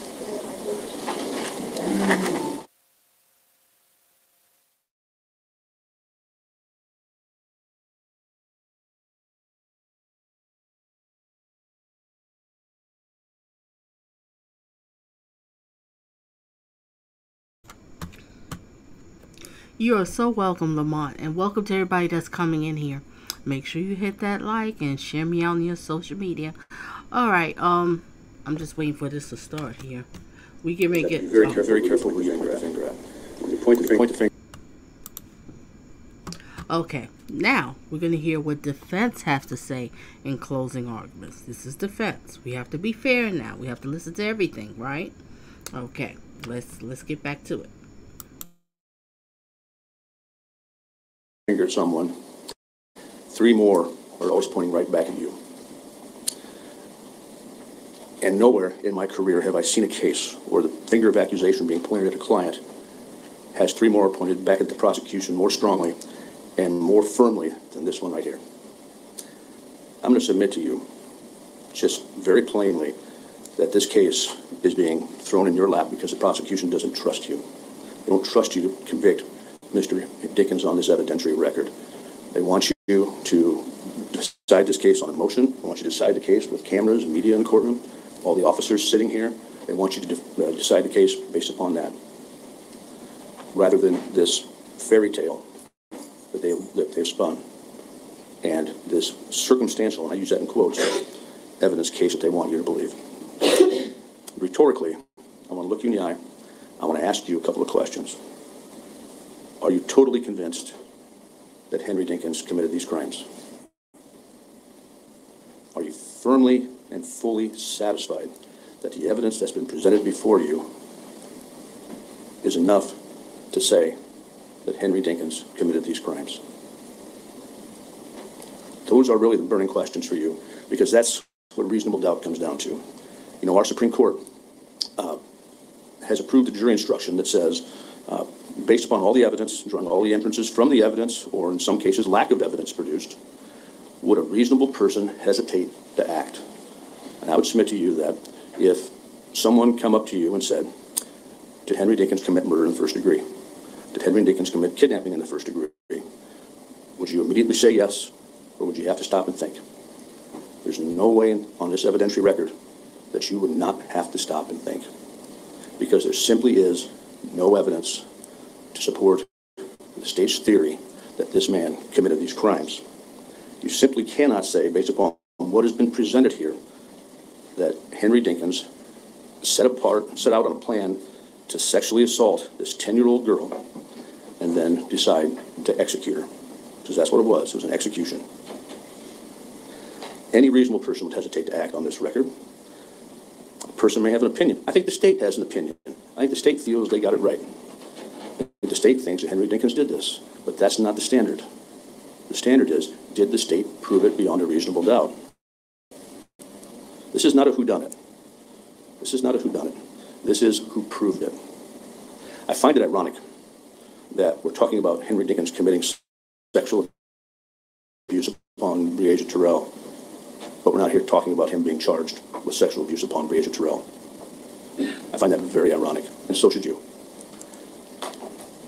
I find it ironic that there's not one piece of physical. Now, I'm not trying to give Ham Hock any credit, but defense has a point on that part, because I don't think he's on trial for that. but prosecution put in there. But we all know what happened. You know why defense? They bring it up because we're going by your past history. Unfortunately, your past will have, weight on your future. If your past is shady, people's not going to trust you. It is what it is. This is why we always tell, parents, we tell our children, make sure, be careful decisions that you make, because what you do right now could affect your future. But they don't want to listen. Then when they reach their 30s and 40s, they'd be like, oh my gosh. Yeah, you didn't listen. All right, let's get back to it. Evidence that can say ever that Henry Dinkins touched this girl in any way, let alone even give her an untoward glance or make an off-color comment or tell her she looks nice, even give her a compliment about her appearance. None of that. What we have is, and what this court is being asked to believe is, by fact that he wasn't paying attention to his biological son, therefore he must be some insidious intent toward a non-biological child with whom he had a relationship. And because he spent more time in the bedroom watching her play a video game and playing a video game with her and with Andrea Culberson, that got the wheels turning and that got the libido moving. And there's absolutely no evidence of that. Andrea Culberson didn't give you any indication that Henry Dinkins was acting untoward toward Breasia Durrell.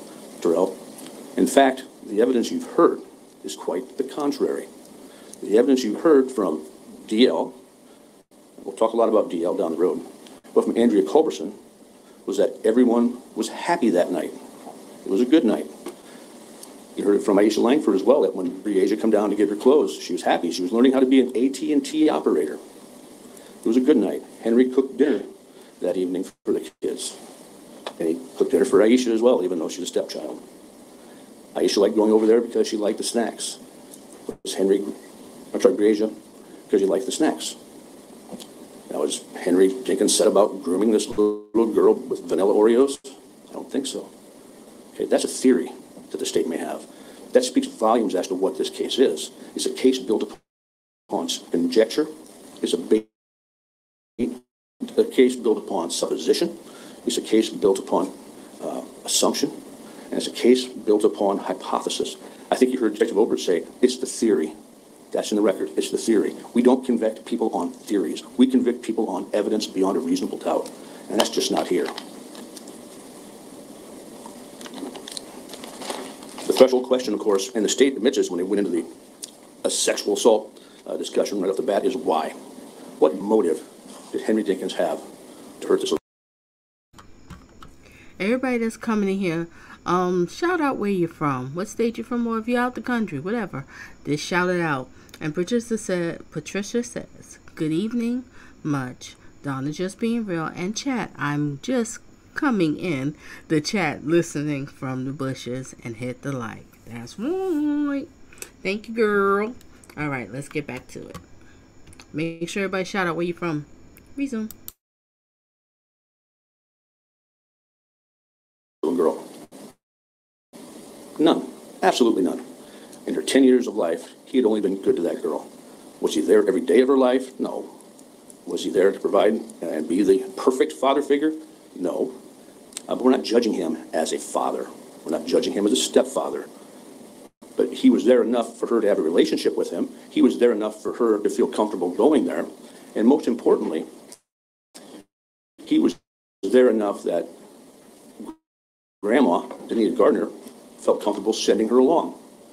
I would submit that Danita Gardner would not have sent her grandchild along if she felt any inkling that this child was in danger, that Henry Dinkins would somehow sexually harm that child. That's common sense in this case. And in fact, you heard testimony that Henry first said, no, I'm going to spend the weekend with DL. And then DL kept saying, come on, Breasia, come on, Breasia. And finally, and you can see DL doing that. He's kind of a hyper rambunctious kid. Breasia relented, and Grandma relented as well. But the plan, if there ever was one, was at that point for Breasia to come along. This man had not seen DL in over a month since the cookout. And so it was never discussed for Breasia to come over. So to think that he had some sort of preconceived notion that he and Breasia were going to engage in some sort of illicit activity just isn't there either. Aisha Langford was informed that Breasia was over there, and she was fine too. Both Danita Gardner and Aisha Langford testified that relationships between Breasia and Henry were good. And neither one had a problem with Breasia spending the night, even though it was the first night at this new location. So the crime just has to make sense. And the state knows this. The state knows this. I mean, they absolutely know this. So they try to spin this yarn that he's standing in a bedroom in this very small apartment, and DL says he peeks a couple times and sees Dad spending more time with Breasia. We're going to rely on that as a motive to commit a sex act, that he sexually abused this child? I'd say not. And then there has to be some connection to that and why he would want her dead. And the state has tried to put together this elaborate time frame with evidence that they say could be Henry Dinkins to say that he actually sexually abused her. Now, Ms. Cunningham called Henry very savvy. I disagree with that. I disagree with that wholly. I mean, look at this man right here. He is not a savvy individual in that regard. If you think about and compress this down to almost the most ridiculous time frame that we have, everybody in that apartment was, as far as the children, and Miss Culberson at least, asleep by midnight. Mr. Dinkins was in the Davenport Police Department by noon the next day. That's a 12-hour window. A 12-hour window for him to accomplish a lot of things that just doesn't make sense. Those 12 hours include waking up Breasia, who's a tattletale, who joins him voluntarily. And evidently, the theory is that some sedan, they can't identify that car as Mr. Dinkins, first of all, it's just a sedan, goes down to his RV, and these people get out of the car down to the RV. They can't put him in the RV. Just in the area of the RV. Henry rapes her, and then evidently goes back again to probably cover up the crime.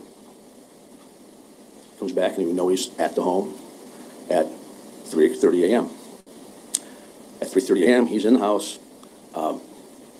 and Breasia is seen by Miss Culberson outside the Impala. I think it bears noting that no one ever put Breasia inside that Impala. No one. Didn't even try. There wasn't even an effort to put her in that Impala. It was the assumption that she was in the Impala. At 3:30, then, they assume that these two take off.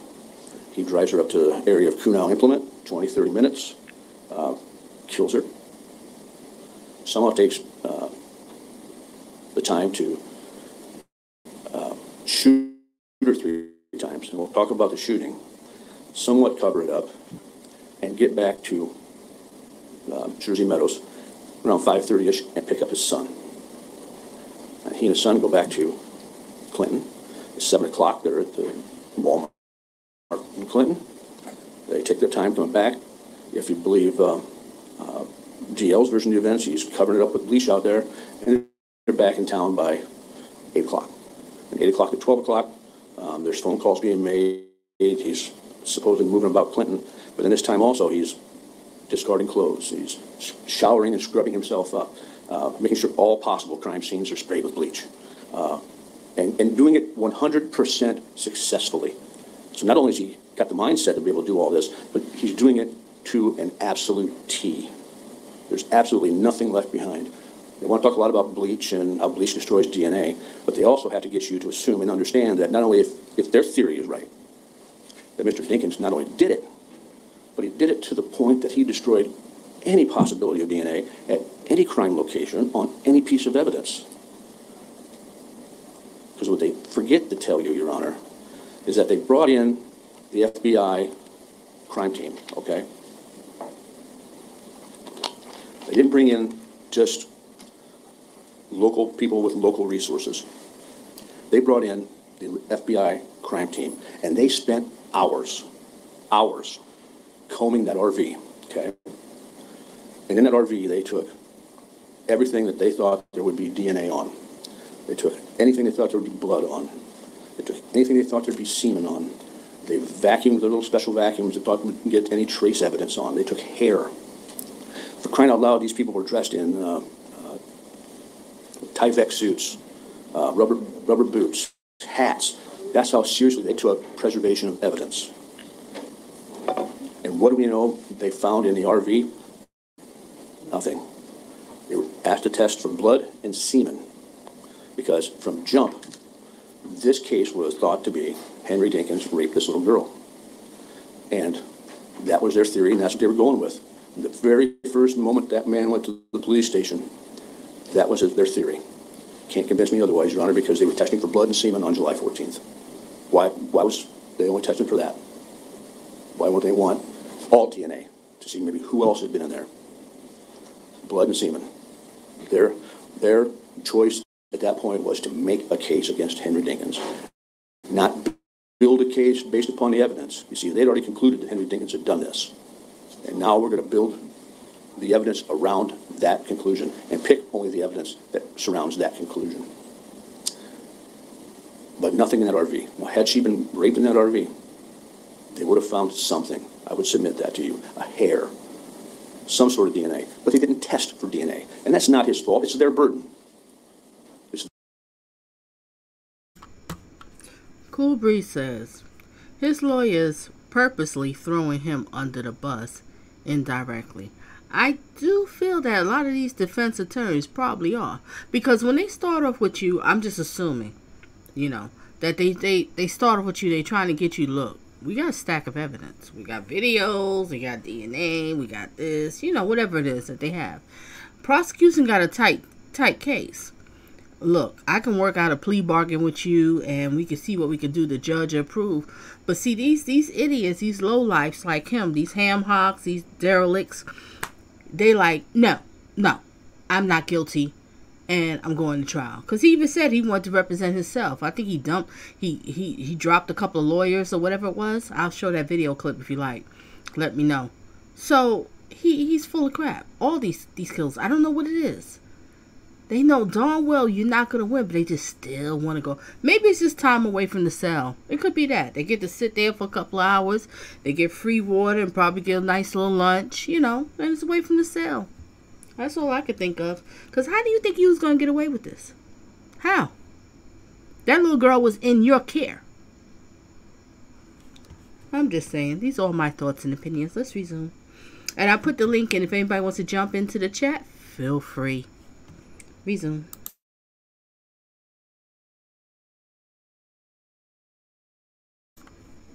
I meant want to jump on the panel and share their thoughts and opinions. Feel free.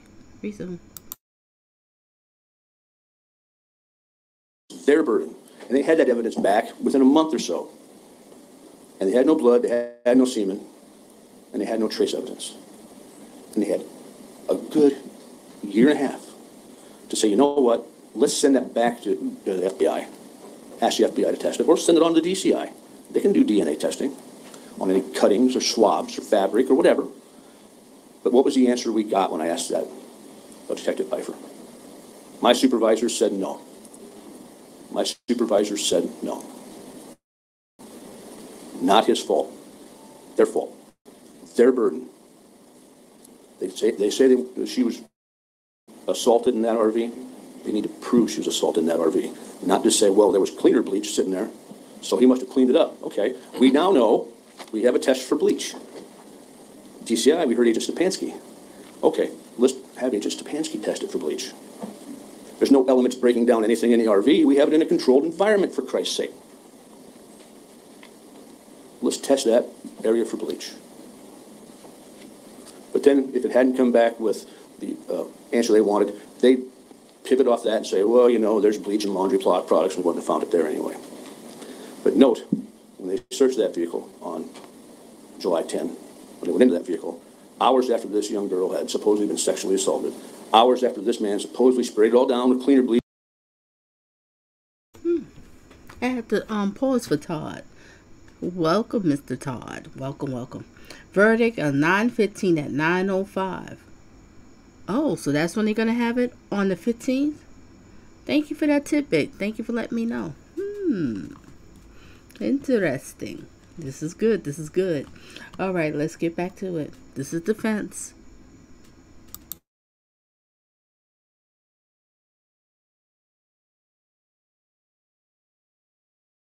And killed all the DNA and got rid of any evidence. No odor of bleach was detected. And when you're going to kill DNA, Your Honor, I would submit that when you're going to kill DNA, you don't give it just a couple squirts. You make sure it's dead. You make sure it's gone. And in that enclosed environment, that small enclosed environment, you're going to smell bleach. But then they introduce these albatross pieces of evidence meant to scare you, meant to prejudice you, like the machete, which has nothing to do with anything in this case. There's no evidence that machete was used in a crime. There was no sharp force trauma. Brazier Terrell and Dr. Graham, Dr. Cruz both said that there could have been, maybe should have been, if that large knife was used to harm Brazier Terrell. And look at that evidence. Look at it closely. That machete is brand new. Not a nick on the blade. The hone, the edge on that blade is just like you bought it at the store. There's not so much as anything that would say that was used to cut a bush. It is brand new. But we have white fibers on there, and we tested it against some other fibers that didn't match. But we'll forget about that. And we have a baseball bat. I'm going to ask you rhetorically again, what does a baseball bat have to do with anything? It's in the evidence, and we found it in the trunk. And baseball bats can be scary in crime cases, but there's no evidence to support what the baseball bat has to do with anything. Well, it's a prejudicial piece of evidence and makes Henry look scary. And then the hatchet. Well, the hatchet, you look at that as well. Brand new. Brand new. Never been used. Never been used. Has nothing to do with anything in this case. You think back to the testimony of Danita Gardner. She was asked by the state about how Henry was with the children, how he disciplined, and if he ever disciplined Breasia. The answer was no. In fact, his discipline with DL was not very often. But when he did, he made him run. He wasn't the guy that got physical with the children. At the cookout, he brought stuff for the children, brought them candy, things like that. He was an affectionate guy. No markers that he was trying to groom Breasia for anything. They want you to believe that he was that night.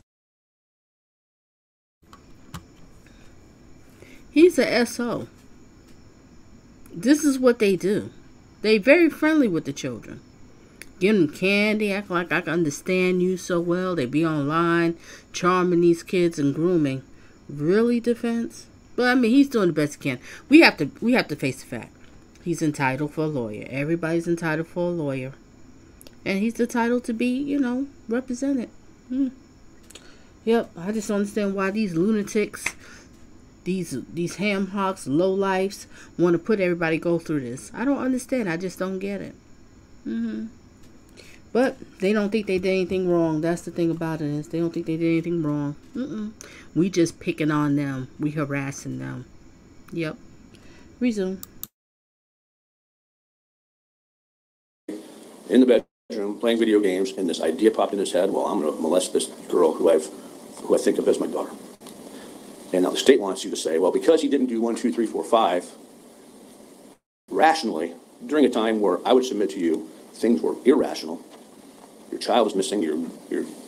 Your son's mother's other child is missing.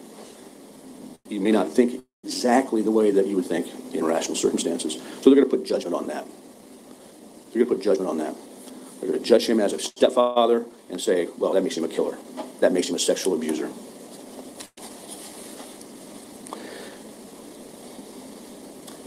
Bottom line is, the state developed their theory way too early in this case. And that theory was, Henry Dinkins killed this girl. Henry Dinkins molested this girl. So now let's go find the evidence to find it. And the problem is, they couldn't find it. They had all the evidence to possibly put her in that Impala. But they didn't test for the DNA to put her in the Impala. Because the FBI was told she was in the Impala. And when it came back that we didn't test for DNA in the Impala, then the brass at the Davenport PD said, don't test for it. Why on earth was that not done? I'm going to have Mr. Waters also show a couple of photos right here, and I'll have him state for me which they are. Which one's this, Joel? It's 12-17. Picture 12-17. This is a photo that come from the rear passenger side of the Impala. What I want the court to see there is you'll see 1, 2, 3 water bottles. You'll see a can of Pringles. You'll see a cup, a black cup there. What do people do with water bottles and cups and Pringles? They drink the water bottles, they sip out of the cup. What do people do when they drink out of water bottles, drink out of cups, and eat Pringles? They leave DNA behind. Those weren't seized or handled for DNA either, all of which could have put Breasia Terrell in that Impala. None of which would have proved she'd been sexually assaulted, but all could have put her in that Impala that night. But that was ignored. Again, shows the theory that they were looking through tunnel vision and had their decision made. He sexually assaulted her, and that's why she's dead. We just got to find her, and we'll build our case around that. Mr. Waters showed the other one.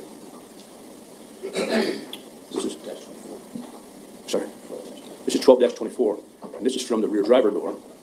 And what you see there again, another water bottle, another Diet Mountain Dew bottle. You even see what appears to be a kid's mask. Now, again, those were drank by someone. A mask was worn by someone. Those are some things we can get DNA off of, Your Honor. None of those prove sexual assault. You aren't going to find any blood or semen on those. I know that. You know that. But again, those are items where we commonly find DNA. They weren't tested because their mind had been made up that she was in that car. He had raped her. And they'd find blood. But again, they had the opportunity. They had the evidence for a year, year and a half. And they just chose not to because the bosses said, don't worry about it.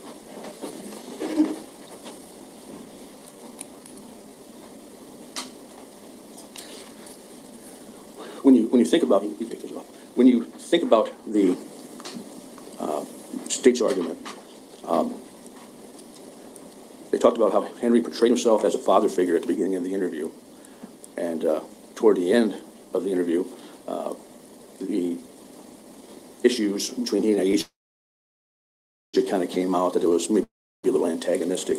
I don't know how that could be considered proof that he killed anybody. Any relationship between people, especially who aren't together anymore, is going to have that. You can be a father figure to someone and not get along with mom all the time. I mean, this court is very experienced in things like that. But she said that Henry tried to show the outward perception that Miss Langford and Miss Gardner had a sense of trust about him, and that he would never do anything to hurt the child. That's not a perception. That's a fact. Those kids wouldn't have been there had those two individuals thought that Henry would never do anything to hurt a child. But since the interview got tense later on, something changed. Somehow those perceptions must have changed, and that's just not true. That's not true. The evening went well. July 9th was a good time for all those people, and there was no need for anyone to concern or worry. And even Aisha said it went well, and she was there later that night.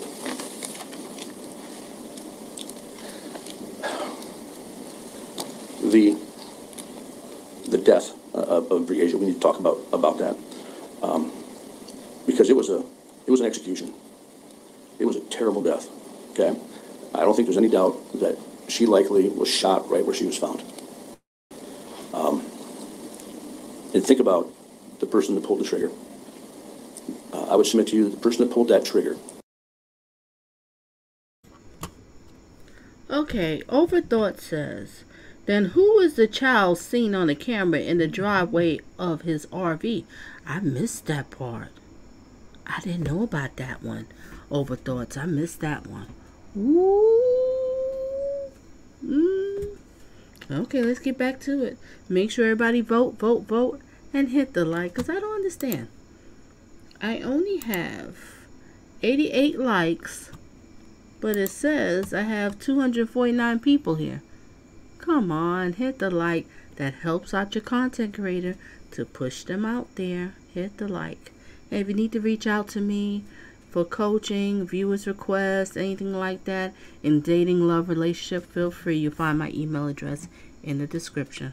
Resume. Was very close to that 10-year-old girl. And he pulled that trigger 1, 2, 3 times on a 10-year-old child. That takes a special kind of person to do that. That's not him. So fold that kind of person into the theory that the government wants you to understand. That, okay, we're playing video games. It made DL mad, at least to the point where he noticed it. He has this idea that now I'm going to molest this girl, and I did it, according to the state. And then I take her back home, according to the state. She gets out of the car, right? She waits for Henry to supposedly go in and get a gun, which we heard no evidence of anyone ever seeing him with a gun, ever seeing him with ammunition, and I don't think the evidence came in that he was hiding something. Andrea Culberson said she just couldn't see him with anything. There's a difference. And then she waited for him to come back. Now, I think the government argued that he knew that she was going to tattletale on the fact that he had just molested her. So he went in and got this 6-shooter that no one knew anything about, never seen before, with no additional ammunition anywhere. And I submit to you that's pretty telling, because where you see a gun, you see ammunition. The likelihood of someone having a 6-shooter with no additional ammunition anywhere is 0. Where you have a gun, you have ammunition. You saw that in Andrea Culberson's gun. She had 50 rounds right with her gun. You don't just carry around a cylinder full of Winchester 38 plus Ps. There'd be 10, 12 bullets, even if they were loose.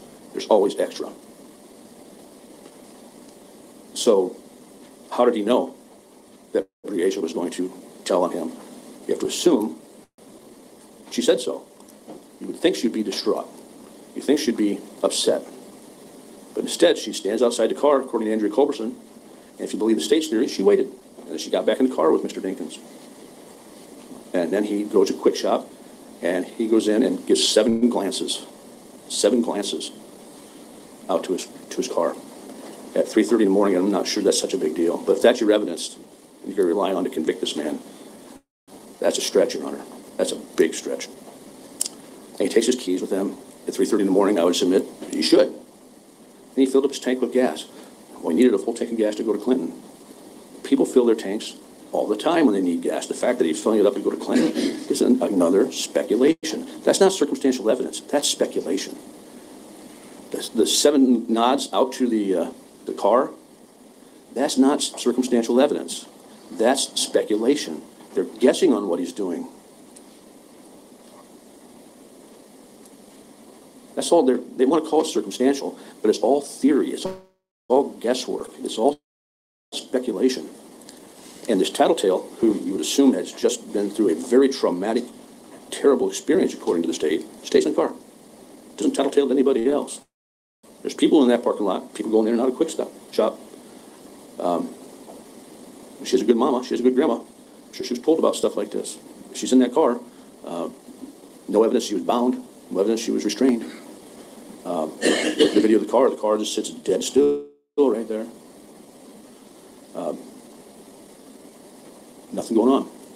So evidently she rides along. They go up to Kunow Implement. And then he takes her down in the woods. This girl he's fond of, at least. And he walks her into the woods. And then essentially, from a very close range, this man has it in him to stick 338 slugs in her head and chest and leave her there, and then have the time or whatever to try to cover it up. This is all. Melvie, I understand exactly what you're saying. I saw the case of Surratt and thought that I couldn't have anger that strong towards anyone. Then came Ham Hock. Now Surratt she's talking about is Daryl Brooks, the one who took his car, his mama's vehicle, and drove through the parade and killed all those people. Low life and represented himself. If you want to check out some of my past commentary, I did commentary on that. Surratt, piece of crap. Both of them. Y'all need to be in the same cell together. You, tell us your business. All of y'all need to be in the same cell because something wrong with y'all. You should have never been born. All y'all should have never been born. For what reason?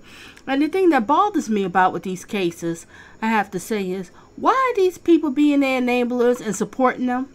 Check out my past commentary I did on Nathaniel Rowland, this lowlife, driving around looking for a victim, portraying like he was some sort of Uber driver, and picked up this girl and stabbed her, I think over 100 times in the vehicle, then trying to sell her stuff and claim he didn't do it. And then his mama gonna get on there talking about, oh, he's a good boy. And the judge was like, well, why? Because I raised him. He's not the one. The judge had to shut him down. Shut her down, the mother. I don't understand why these people being enablers. Just face the fact. You birthed a monster. It is what it is. It's not your fault. Mommy and Daddy laid down and had Satan Jr. Mommy and Daddy laid down and had the devil's daughter. It is what it is. You could be the awesome, great parent and do everything for your children. Great environment, love, support, and everything. But sometimes your child just could be born bad. I do feel that some people just born bad. Or it could be the environment that could change them that way. You know, but I'm just saying is, don't fault yourself as a parent or whatever, but don't sit up here when you know there's stacks of evidence that's proven, there's video cameras showing your child did the crime. And you gonna still sit up there? I just don't get these type of people. I don't. I can't do it. I can't. I love my children with all my heart, but I will not support nothing like this. Not at all. Reason.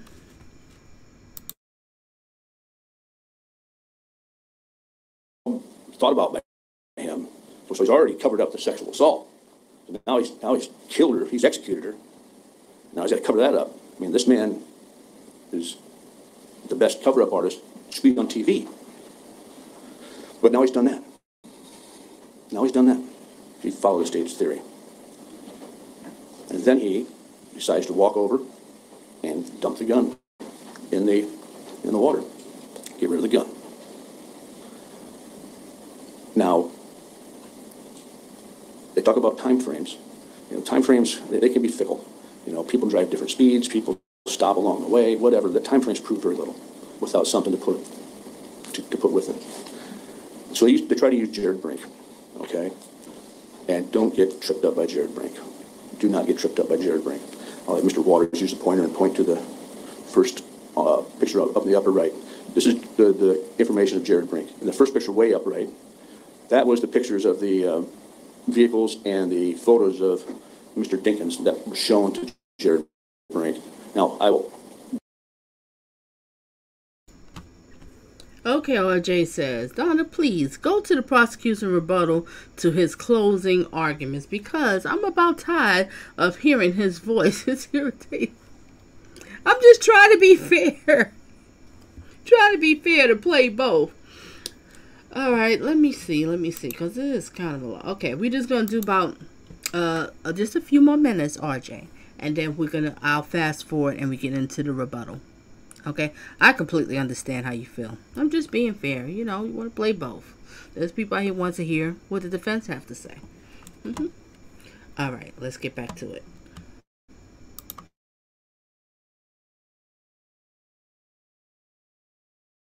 Direct you to his deposition testimony and his interview, Your Honor. Mr. Brink told officers that he could not pick Mr. Dinkins out of a 6-person lineup. He did say that one of those on the top, I believe it was the upper right-hand corner, maybe the one in the middle, could have been the driver of the car if he gained 50 more pounds. Okay? He also, in his deposition testimony, under oath, used the term Malibu that he pulled out. Not Impala, he says Malibu. Okay? Remember, he's a car guy. They kept saying he's a car guy. He says he pulled out a Malibu. He also says that there was a white ox cord, right? But he also said that car had a tan interior. That's a tan interior. I'm not sure it's a tan interior. The state, which buttresses my argument that they found only the evidence they want, do self-tower analysis on Mr. Brink's phone. Now, we know where Mr. Brink lives. We know where Mr. Brink goes to work. You started off something, RJ. Everybody wants me to end this. I just saw like the ending of it. Okay, I'll stop with this. I don't want to bore y'all. I understand how y'all feel. Okay. Let me fast forward it. All right. Enjoy the music while you wait. Let me find it. Cause it is kind of, gosh, it is long. Okay. I think we get into closing now.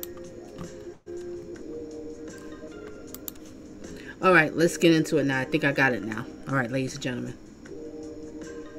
And if you want me to show the, I have time. If you want me after this, I can show the body cam again. And also, if anybody wants to come on the panel, feel free. I put the link in there, so feel free to come onto the panel and share your thoughts and opinions.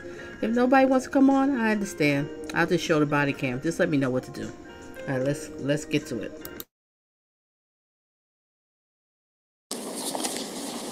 One more.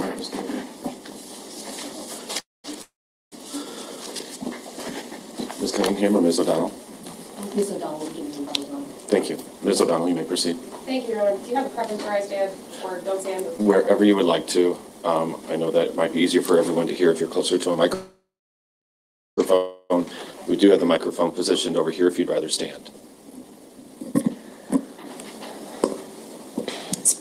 You ready? I am. Okay. Speaking of ignoring evidence, what the defense is ignoring here is that Mr. Dinkins is the last person seen with Breasia Terrell when she is alive. And who made that observation? Who placed him with her is Andrea Culberson, the defendant's own girlfriend. She is the person who said, I looked out that window at 3:30 in the morning and I saw Breasia right next to that Chevy Impala. I saw her there. She was alive. And then the defendant leaves. Car is gone. Breasia's gone. There was no one else in that parking lot. That is the last known sighting of Breasia. Andrea Culberson testified that when she saw Breasia, she actually felt relieved at that point in time because she at least knew, oh, she's with Henry. We know where she is. She's with Henry. However, after they left and as she testified, she couldn't even put into words what she was feeling because she was confused. She didn't know what was going on. She didn't know why he had taken Breasia out of their apartment at 3 o'clock in the morning and then again at 3:30 in the morning. And because of the nature of their relationship and who they were, she didn't ask. But she didn't call the police. She didn't go searching for Breasia because she knew that Breasia wasn't missing at that point. She knew where she was. She knew who she was with.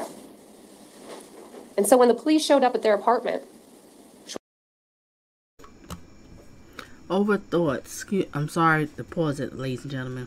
Overthought says, I can't wait till the judge explains why he chose guilty. That is what I'm waiting for so much. It's the judge. Because sometimes the judges don't really give their thoughts. They just do the sentencing. But sometimes they do share it. But in this situation, I believe he has to share his thoughts. He can't just do sentencing and say he's guilty. Why do you feel guilty? I am dying to know what he has to say. That's what I'm so much. That's another thing that's more intriguing.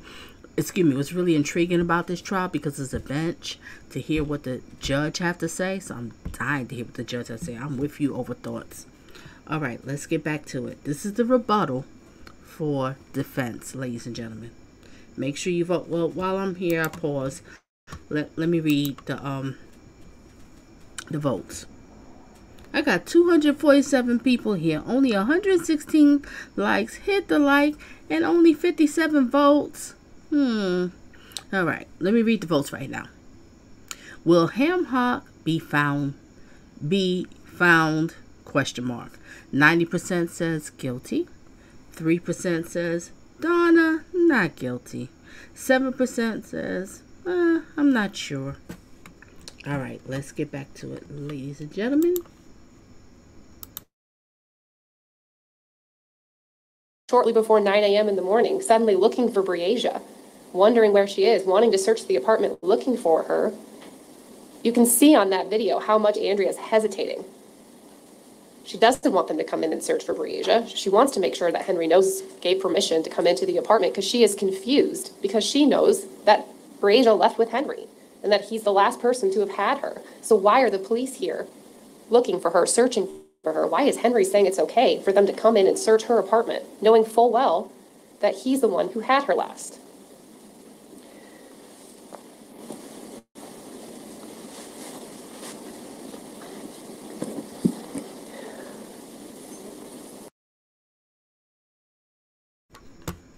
Patricia says he's like an old sack of potatoes with dusty, musty dreads sit on top. I agree. I can't. Resume. Been trying to figure out why the defense has not been trying to attack Andrea Culberson's credibility at all throughout the course of this trial. There was no impeaching her. There was no trying to question her on her timeline and on her events or any of those facts. That's because they can't. They can't do that. But who did they choose to go after? And that was DL. There was extensive questioning about his credibility and about what he saw or what he didn't see in his statements and his various statements. Why? When so much of what he said has been corroborated, not only by Andrea, but by video surveillance, by other types of evidence. Why are we attacking this child and not Andrea Culberson? And that's because if you look at the information that DL was providing, not only does he describe things that are corroborated, like I said, by other evidence, but he also places the defendant out at Kidnapping on the morning of July 10th. He, based on his statements, corroborates that the defendant didn't search, made no efforts that morning to go look for Briasia, like he reported that he had been doing.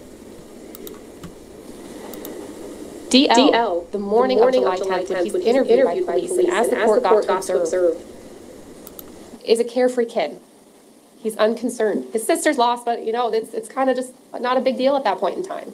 He is not appreciating at all the severity of that situation. He doesn't understand what is going on. And so when he is interviewed and he starts talking about going fishing with his dad that morning and the places that they went, or that his dad pulled out bleach and was wiping off this big knife, he doesn't understand the significance of the things that he's saying or why those things may be relevant or not relevant. He talks about his dad being stuck on a dirt road and that there were these guys, these 6 fishermen, who had to push his dad out. His dad had gone fishing. His dad paid them $100. Now, again, from those statements, those are not things that DL actually saw. Those are things that his father had told him occurred. And now this is, again, on July 10th, well before we knew anything about a dirt road, well before we knew anything about this Impala being stuck, months before Jared Brink came forward to talk about pulling a Chevy Impala out of the ditch on 270th Avenue, mere feet from where Briasia's remains were found. DL has no idea what significance any of these things offer. But included in those statements, and when he does drive them around, he starts to describe more. Again, on July 10th, he recognizes Schmidt Road. He talks about this RV. He describes this fishing place as having a little hill. And he kept saying you had to go down there. He walked down there. He took bleach down there by the water. They do drive him to Credit Island, where he recognizes it. He has them park in the gravel. He shows them the path of travel that he watched his father take. He stayed in the car. And sure enough, there are footprints there. Again, he talks about this machete being cleaned off with bleach. They go to that RV. There's a machete there. And again, talking about those driving around in that Impala. And then you heard the testimony from Jim Peters, who has those cadaver dogs. Where did his dogs hit? Credit Island, the RV, that Impala, all places that the defendant went after we submit that he had killed Briasia Terrell. All places that DL said that he went the morning where he's supposedly out searching for Briasia. Those are not just coincidences.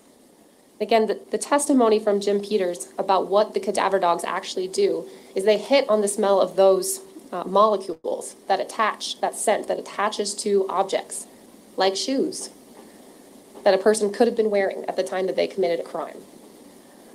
shoes that were in that Impala, shoes that he wore walking around Credit Island, shoes that he wore when he was standing around his RV and then went into his RV, shoes that he later disposed of, and that the officers were never able to recover.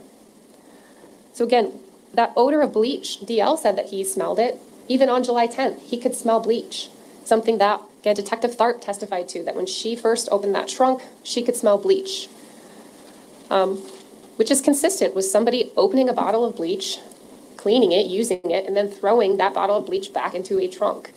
Not necessarily submitting that the defendant took bleach and wiped down everything inside of that trunk, but just that there was an open container of bleach at some point in time in that trunk, which would emit an odor of bleach that wouldn't necessarily last for days and days and days. Now, again, when we're talking about DL and the areas and things that he described, that area near Kunow Implement, now he testified that after they had gone to Walmart and purchased bleach on the morning of July 10th, they went to this dirt road where he observed his father walking with those bottles of bleach and dumping out bleach all over some bushes. Again, when you're looking at why are we attacking DL's credibility, what is the point of making him look like the person who's just making things up? So again, it's because he's placing the defendant there where Breasia's remains were found. Now, this whole statement about whether DL actually saw the defendant shooting Breasia, that wasn't something that he even testified to on direct. That was purposely brought up by the defense on cross-examination, again, to attempt to impeach DL. That wasn't something he actually testified to. And again, what was the purpose of bringing that up, if not to try to discredit absolutely everything that he provided? And while we don't know what DL did see, didn't see, what actually happened, what he may have heard while he was out at certain locations, it is worth noting that without missing a beat, when asked what color the gun was, he said silver. And when officers found that gun, they described it as a stainless steel gun. That's how they labeled it on the evidence records.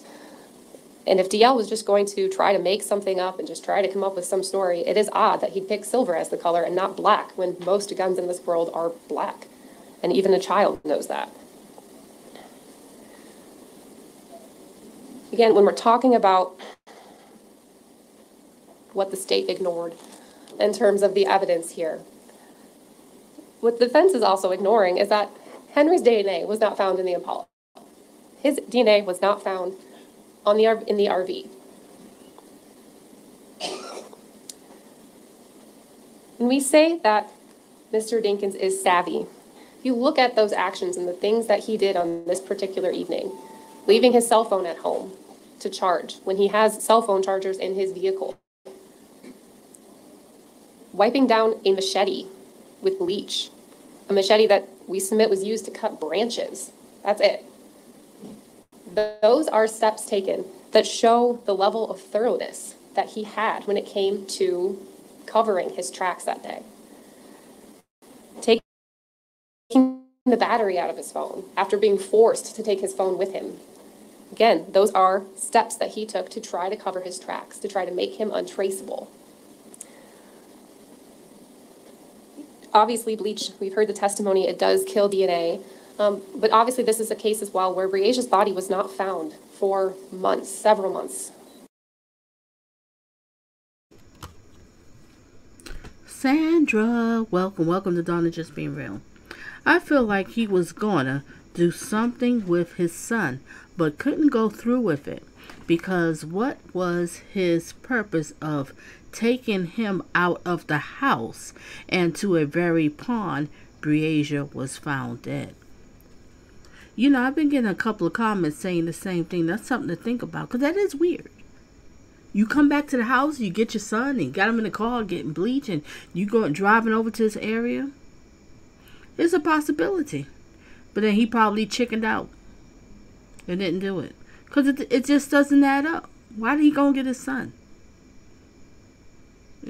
But I'm so glad that that little boy, or young man, that he put that battery back into that phone so they can ping him. Glad he did. All right, resume.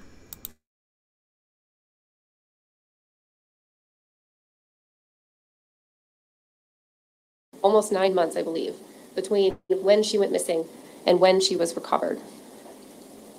You heard the testimony from Mike Schmidt about what the environment can do to DNA.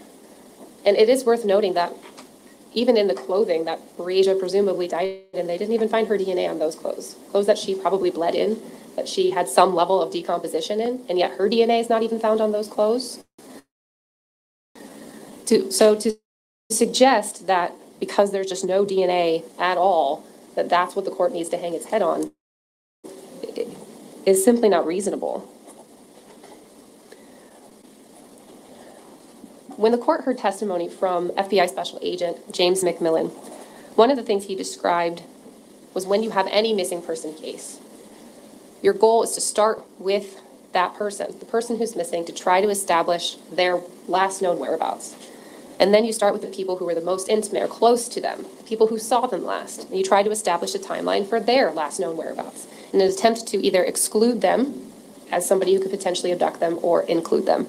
And that is exactly what this investigation did from the get-go. They were provided information that the last known person seen with Mr. Dinkins, with Breasia, was Mr. Dinkins.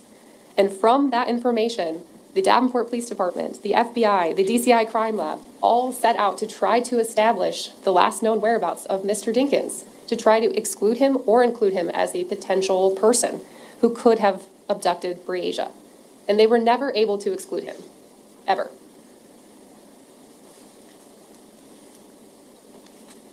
When you look at his behavior the evening that she went missing, according to his own statements, at some point,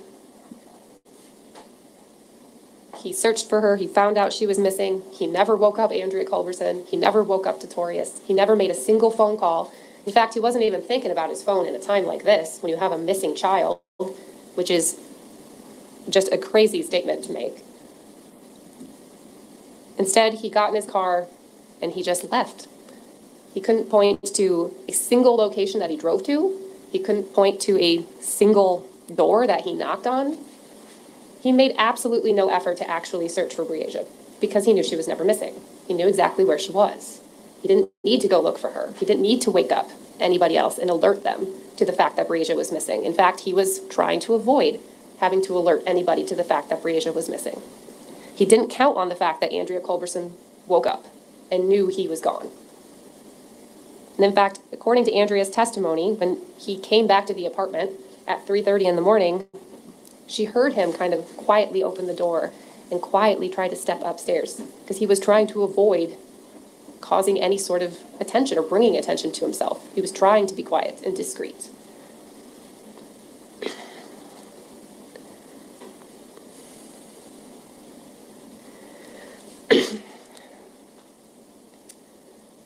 Now, the defense wants to argue that there's no evidence of a sexual assault.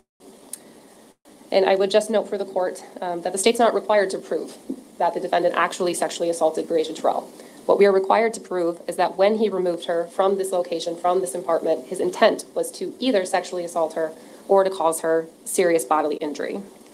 And I submit to this court that there is really no reason why an adult male would take a child at 3 o'clock in the morning from this place where she's sleeping to another secluded area where she had never been, without some sort of ill intent. Whether that is sexually abusing her, whether that's causing her harm, there is no reason to do that at 3 o'clock, 2 o'clock in the morning, without some sort of nefarious plan for that child. And there was a decision made to harm her, to kill her. Breasia knew Henry. She could identify him. This is not some strange child. This is somebody that she knew intimately, and that he knew if she were to tell what he did to her, that she would be believed, because Breasia is a truth teller.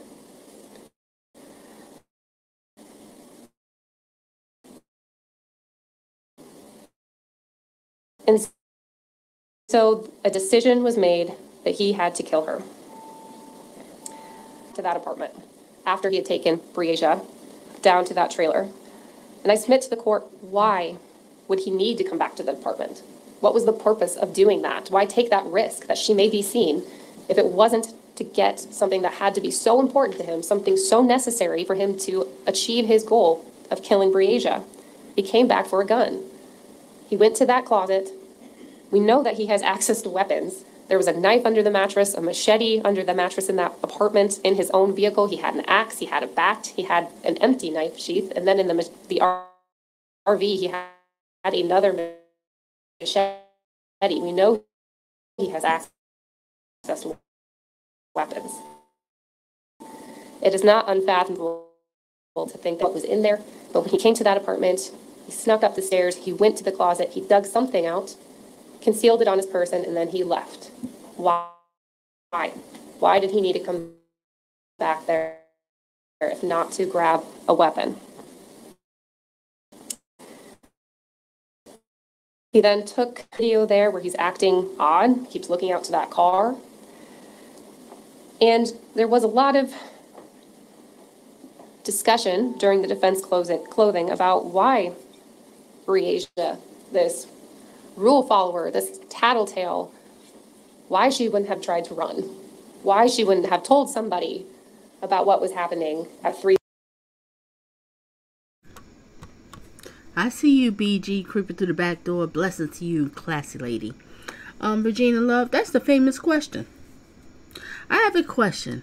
If she saw her outside at, was it 3-something in the morning, why she didn't go out there to bring her back in the house? That's what we're all trying to figure out. This is why, Andrea, you need to be charged. Because first of all, if a child is in your home, you held responsible. You're responsible of that child. And that's your home. Because it wasn't Ham Hock's home. He was just over there just using you, taking advantage, use a place to put his head down. Because he was sitting in the body cam. It's like, who is that? What? She's just a friend. And then she's on the stand saying, we've been together for 6 years. You see? See, ladies, you have to realize that in dating, when a man, how he claims you, what kind of title does he put for you? It tells a lot about the man that you're dealing with. Yes, it does.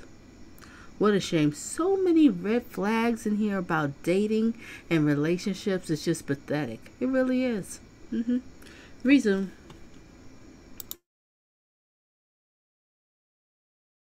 .30 in the morning when she was outside of that car. And again, it shouldn't be lost on this court that we are talking about a 10-year-old child. A 10-year-old who did trust Mr. Dinkins. This was her brother's father. This was somebody who, according to DL himself, she had been having fun over at this apartment. She enjoyed the snacks. They were playing games. She was having a great time. And then this person took her from her bed, took her to some trailer where we submit he then sexually assaulted her and hurt her, and then now is taking her around again to this apartment where she had never been, didn't know anybody else there, an area of Davenport she had never really spent any time in, and we're expected to believe that she should have just ran away if she was really that scared of him, because apparently that's what we're going to do now, is blame Breasia for not getting herself out of that situation. And how frightened she must have been in that moment when she's outside of that car. This man had already hurt her, and we don't know what types of conversations or what he may have said to her in those moments. And I submit he threatened to kill her brother. You move, you say anything, I'll kill DL. And this child, this rule follower, this protector of her brother, would have stayed. She would not have ran off or done anything in those moments if she thought that that would somehow impact somebody else. And again, when she's driving to Quick Stop, or when he drives to Quick Stop, it's the middle of the night. She doesn't know where she is. We expect her just to get out and run. And we're talking about what that fear that she must have been feeling and that experiencing in those moments.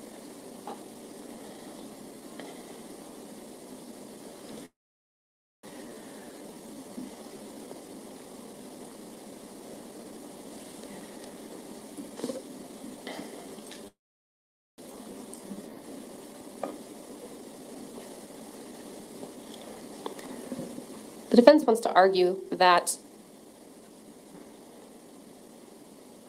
because Mr. Dinkins didn't act the way we would expect him to act when his child is missing, that's what the state's hanging their head on.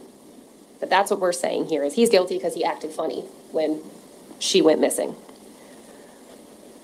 And what is worth noting here is that there are behaviors and there are certain actions that do go towards somebody's consciousness of guilt.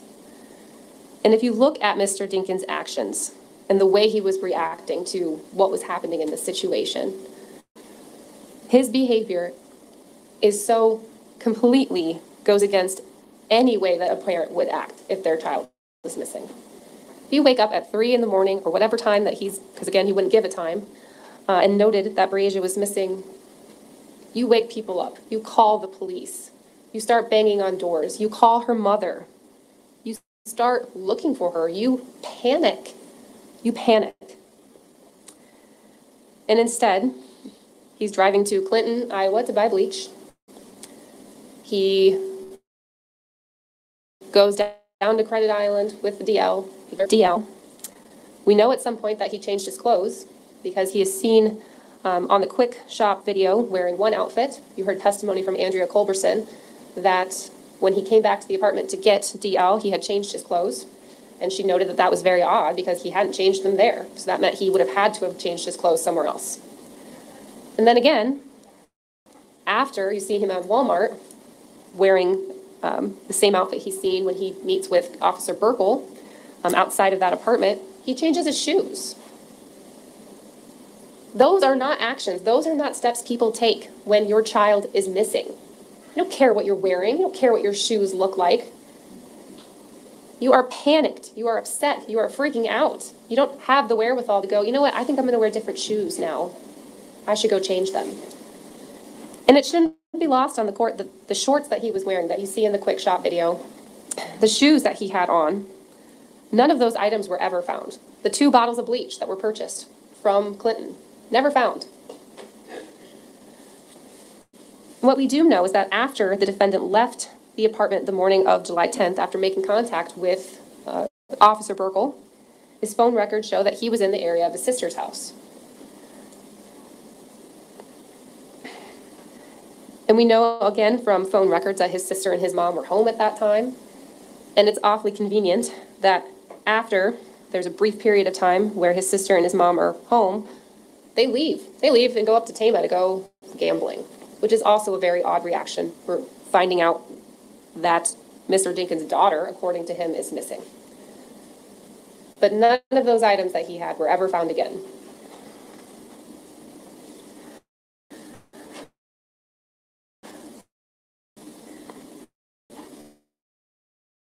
Now, the defense wants the court to completely discount the indictment. And again, that's because Jared Brink places the defendant on July 10th outside on that road of 270th Avenue, right where Breasia's remains were found. And again, if you're looking at all of the information that Jared Brink provided, if he is describing somebody else that is not Mr. Dinkins, then Mr. Dinkins must be the most unlucky man alive. Because what you heard from Jared Brink was that on this night, around 4:30 in the morning, a black man flags him down on Highway 61 because his car got stuck on this road on 270th Avenue. The man gets in his car. They drive back to this area where whoever this other person is also driving a maroon Chevy Impala. And they also happen to have light-colored tan interior seats and also happen to have a white aux cord that's plugged right in there. And the right tire of this vehicle is the tire that just so happens to be stuck on this ditch. Again, that right tire where that vehicle was seized on July 10th, you can see that there's visible dirt on the car. And that area of the car is where those soil samples were matched for that particular area of that particular road. Again, this man offers him $100, which again is the same night that we know the defendant paid $100 for gas. The same time period where the defendant reported paying $100 to some fishermen and told that story to DL. This man didn't have a cell phone, or he had no means of calling somebody for help. That's why he had. Everybody that's coming here, shout out where you're from. what state you're from, or if you're out the United States or whatever. Just share if you didn't do it. All right, resume. To flag down somebody on the road. And again, wearing those shorts, the same shorts that he identified, the defendant wearing, the night that Breasia Terrell went missing, the night that he was the last known person to see her, on the one night that she has ever stayed over at his house. If we're talking about somebody else here, again, that's just not reasonable. It's not reasonable to think that all of those different factors and all of those descriptors, that we're talking about a different individual that isn't Mr. Dinkins.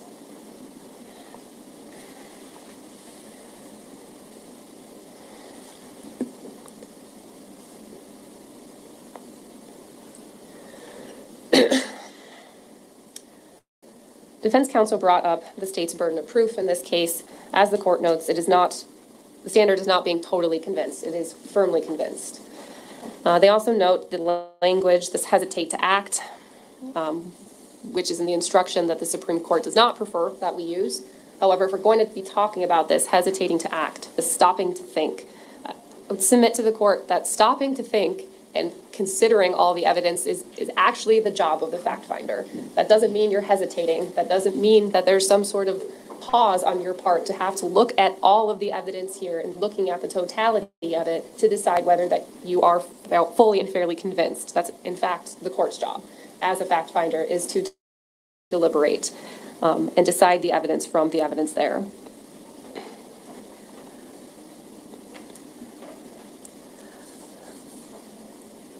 One statement from the defendant that we heard testimony from when those inmates at the Clinton County Jail who testified that they heard the defendant after seeing a news story about this story, about Breasia's disappearance. He turned to them and he said, they are never going to find her. And those people thought that was very odd. They thought that was weird. You heard the testimony from, I believe it was David Baker, about how he immediately took that to mean this guy knows way more about what's going on. He knows more than what he's talked about. And the court has seen what this area, Kunow Implement, looks like in July. It's heard testimony about the trees and the different brush in that area and how difficult it is to actually see anything during that time period. You could be standing mere feet from where her body was found and you cannot see her because they're never going to find her. That is what he reported to those individuals. One thing that the defense and the state can person, this was an execution. When he drove Breasia to this place she had never been, this wooded area with barely any lighting, the fear that she must have felt, not knowing where she was going, not knowing where she was going to be taken and what was going to happen to her.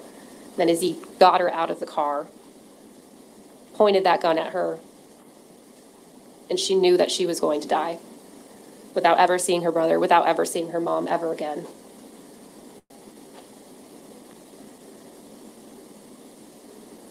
Again, that statement, they are never going to find her.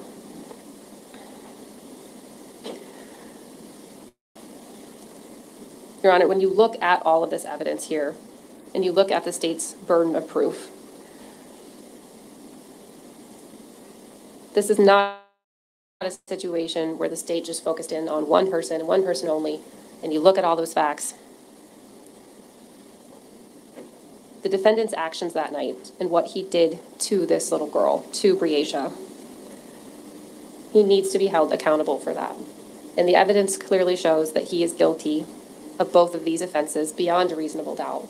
And we would ask that you return a verdict of guilty for both counts. Thank you. Thank you. I will take this matter under advisement and have a ruling as quickly as I can. Thank you. Thank you. Okay, ladies and gentlemen, that was the closing arguments. So waiting for the verdict. And thank you everybody who's telling me it's on the 15th. Okay. Because I didn't know the date. So thank you for sharing that tidbit and everything. Ooh, I see Classy in the house. And peace to you and blessings. Alright, I don't know. Did anybody say they want me to show the body cam? We can show that body cam again, then I'll let y'all go. We can end off with the body cam. It's about 12 minutes. 12 minutes. Let me know. Let me look up the body cam. Alright, y'all can listen to the music while I look it up.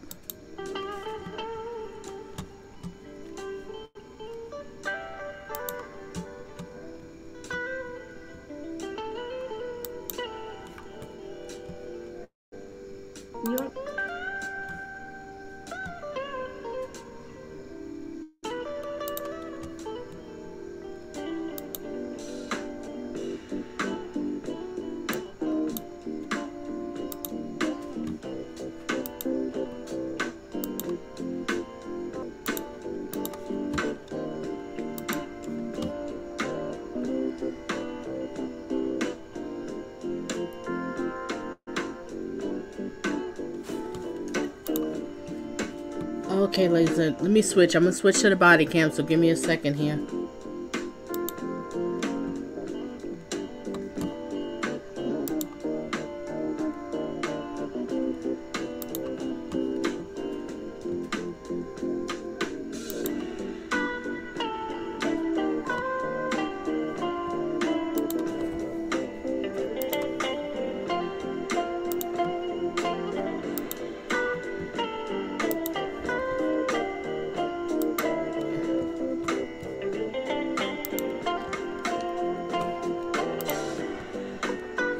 Okay, ladies and gentlemen, we're gonna let me turn this music down some. Okay, ladies and gentlemen, we're gonna watch the body cam. Then after this, I'm gonna let y'all go. We done for the night. All right, and stay tuned for tomorrow, because tomorrow I'll be focusing. Hopefully, I'll be able to. It depends. I'm gonna focus on the new trial that's going on about that Hollywood therapist. And she had a stalker. Remember I told you my channel's all about dating relationships. And a stalker, and he threw her basically off the balcony. This man is insane. And there's more to the story. So I'll be doing some clips on that tomorrow. You're welcome to come if you like to. Alright, and of course, I will follow when the verdict comes in and do something. If it's in the daytime, unless I'm working from home that day, then I can stream it live when the verdict goes through. If not, it's going to have to be in the evening. It depends. Alright, ladies and gentlemen, let's get into this one. The body cam. Interesting. And it's speed on 1.25, ladies and gentlemen.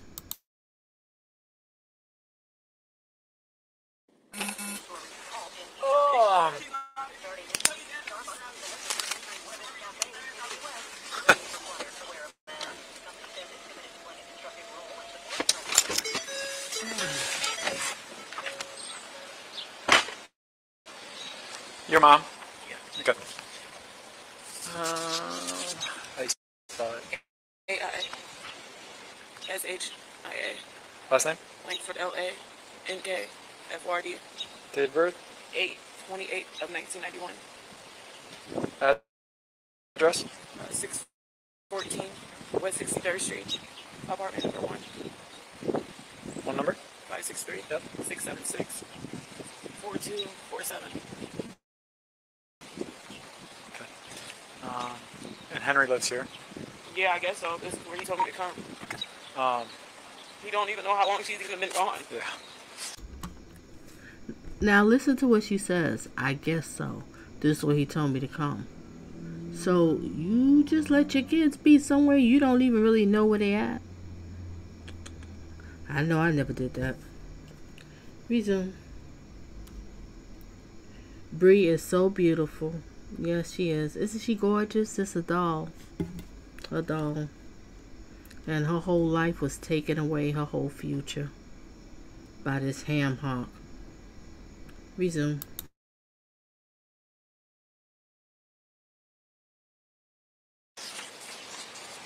What's your daughter's name? Bree, H-B-R-E-A. E-A. S-I-A. B-R-E-S-I-A? Yes. Okay. Terrell, T-E-R-R-E-L-L. Okay. What's your middle initial? D. Her date of birth? Do I see my girl Lovejoy? And blessings to you, girl. All right, resume.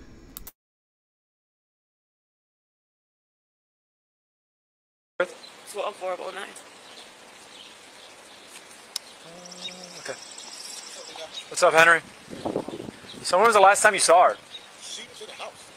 When was the last time you saw her? 9:30. Last night? About 9:30. Okay. Okay. With him. Okay. When was the last time you saw her? She was in the bed when I woke up this morning. She was in the bed? Yeah. When you went to bed last? Listen how he says, with him. Who is him? That's your son. What do you mean, with him? Wow. That's how you address your son. Resume. Last night? Okay. This is crazy, man. This is like, you know what I'm saying? I know she fucking going fucking hysterical, big brother. Yeah. D-I-N. K-I-N-S. Your date of birth, Henry? August 2nd, 72. Is this your home address? No. What's your address? It's down by Ralston Arena. I just. Yeah, I just know that. You don't know your I don't know address? the full address. Do you know your phone number? Hell no, I don't know that either. I swear to God, I don't. Henry, you don't know where your daughter is. You don't know your address. You don't know your phone number. For real, I'm finna So, get to you now.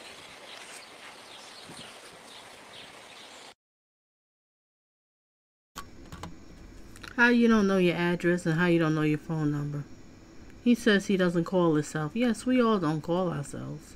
But we know our number, don't we? See, these sociopaths, they think people are stupid. One thing about sociopaths, they lie, and more lie. And they usually have a lot of criminal records. Sociopaths are known to have criminal records. They have a bunch of speeding tickets, you know, because they don't go by the law. They think their law is what they want to do. They don't follow rules. But they're extremely charming. Extremely charming. You know what I mean? And they're so charming that they so charming, charismatic. They usually get jobs in high positions. Depends on some. Unless you got the dusty kind of sociopath, not really.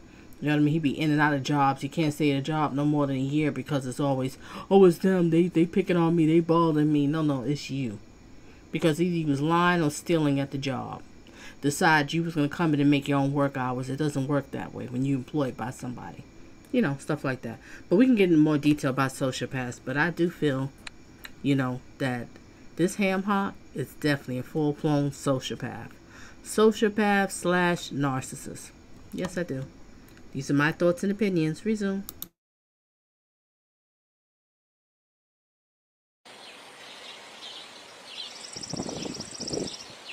You think I'll be lying, but... Well, no, it's kind of. I don't call myself. I know, but you got to know your number. You got to know your address. So this is your girlfriend's address here? This is good for it. Okay. Okay, here go my phone right here. Okay, what was she last wearing? In the bed. What you have on some shorts? What color? I don't know. I mean, I'm not going to lie to you. What's her height and weight, you think? She's a little taller than he is. Okay. She's a little taller than that. She's probably not like this. Okay, what's her hair look like? She had dreads. Long. Dreads, long. Long and dreads hair? Yep. Like shoulder length or middle of the back? Down here. Okay. Mid-back, dreads. Right? Is that how we would label that? Yes. She had shorts on. Did she still have white shirt on? She had she had the shirt that you gave her. The white shirt. All white? All white t-shirt. Yep.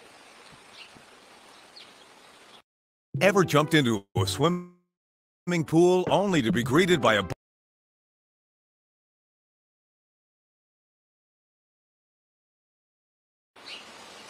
And you guys don't have alarms or anything on your doors if the door is open? No. Okay. And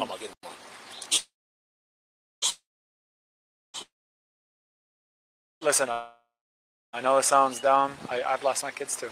Okay, I'm going to ask you to do. Who have you called? What doors have you knocked on? I don't people out. Okay. You know what I'm saying?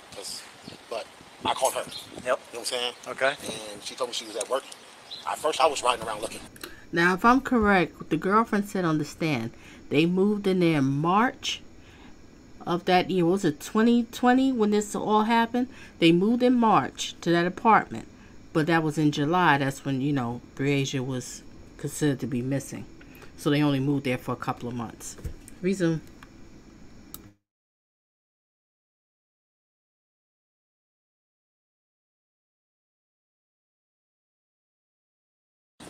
Then me and my son start riding around looking. Okay. You know what I'm saying? And then, So how long ago did you? Has it been an hour? It's been a couple hours. Couple hours? Couple hours. Okay. Couple hours. With grandma's, have we called cousins? That's what I asked. She knows all that, not me. Okay. Do we have a picture? She does. Okay. Yeah. Yeah. She got the picture. Who's the girl that lives here? Andrea. Andrea? What's Andrea's last name? Culberson. Culberson. He need a picture of her. You don't have nothing with you right now. Okay, that's fine. Have we called family? I've called everybody. I have my uncle out riding around. My mom's on the way out here. My friend's on the way out here. We've been every fucking way. And she's gonna be with a friend inside some apartment. That's most why likely. I said I'm gonna still look. Okay. We don't know anybody out here. That's Yeah. me. She would have never. She would have never. First of all, she would have never woke up at 8 o'clock in the morning. She would have never. What you mean? 8 o'clock in the morning. That ain't what I said. I never said Okay, that. guys, this isn't the time to fight. Exactly. I don't give a fuck about you walking, nigga. You lost her though. How did I fucking lose? Because you was watching her, Henry. What the fuck do you mean? But hey, I'm going, sir. Come on, D. listen to me. Well, you guys gotta come together right now. This isn't a time to fight about it. Okay. So, well, hey, if you, how am I supposed to? What do you want me to do? I got everything. See how she stepped on me. You know I mean, I got no picture. I got nothing. What do you want me to do? What am I supposed to do? Right. I get it, Henry. I get it. All I can do is look. I get it, Henry. Henry, let's go inside the apartment one more time.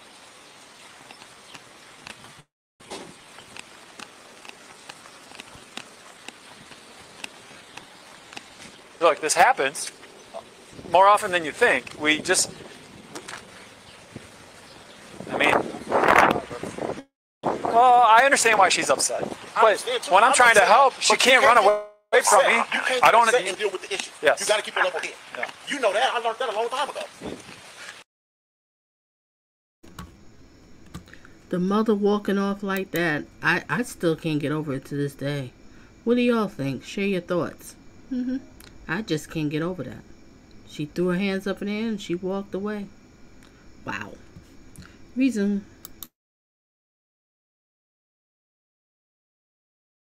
Fuck, man. How many times have you guys stayed out here? How many times have I been out here? The kids, this is their first time. Oh, it's the very first time she's ever stayed here. And so She's been over here, but they never stayed. she has never stayed here. So I wonder just.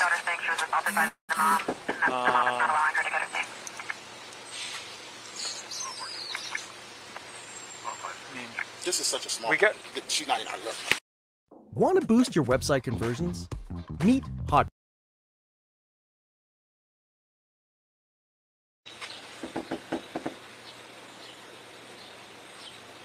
I'm fucking mad. She's gonna open the door, man. She's gonna open.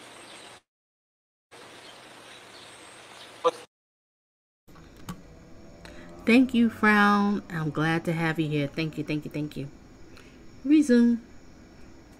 Now, watch the girlfriend with the oversized white t-shirt.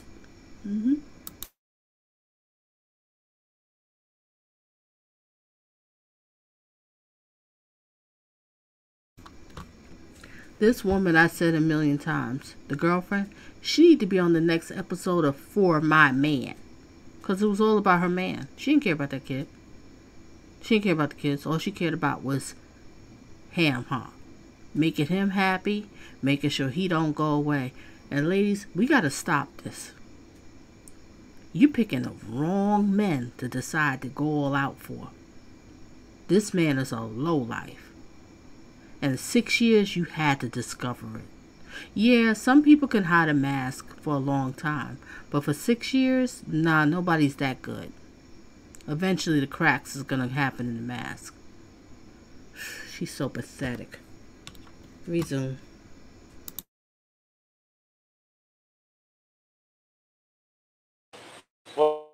What's her name? Hi there. Are you Andrea? Yeah. Okay, Andrea. What's your date of birth, Andrea? So tell me about, like, when was the last time you saw her? She was here.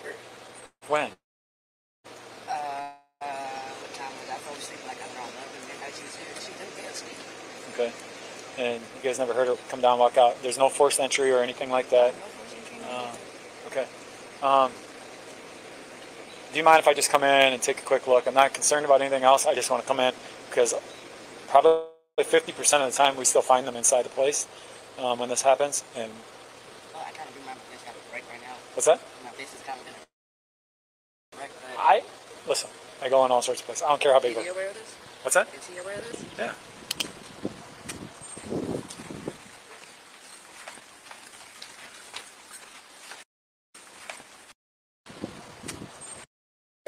What's that? Is he aware of this? Yeah.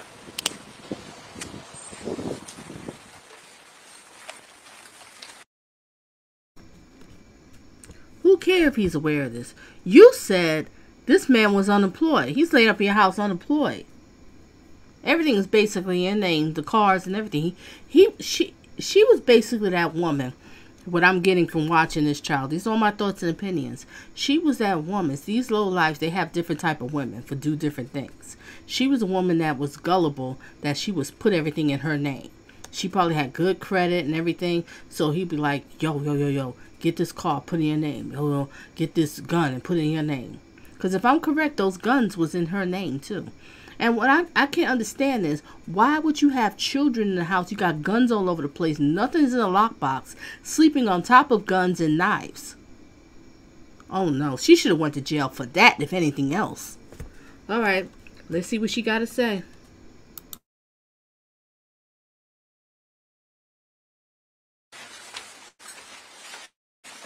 What's her name again? Was there any fights or arguments or anything last night? Bree is her name? Where was she sleeping at? Your bed? So where were you guys sleeping at last night? You guys slept out here?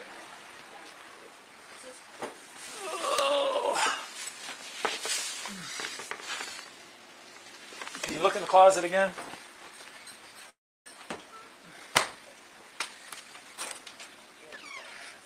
Huh?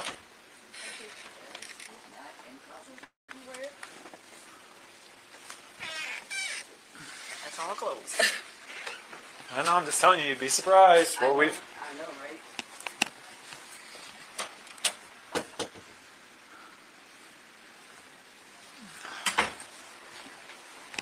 So she was sleeping in the bed with her brother? And you guys slept out here?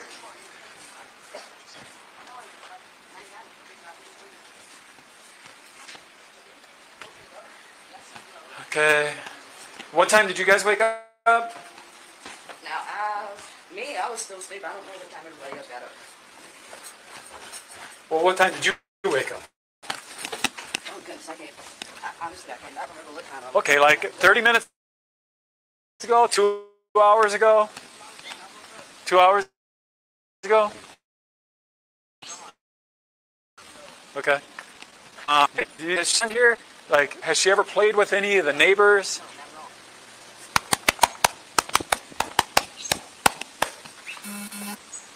Okay, are you going to come out and help look or not?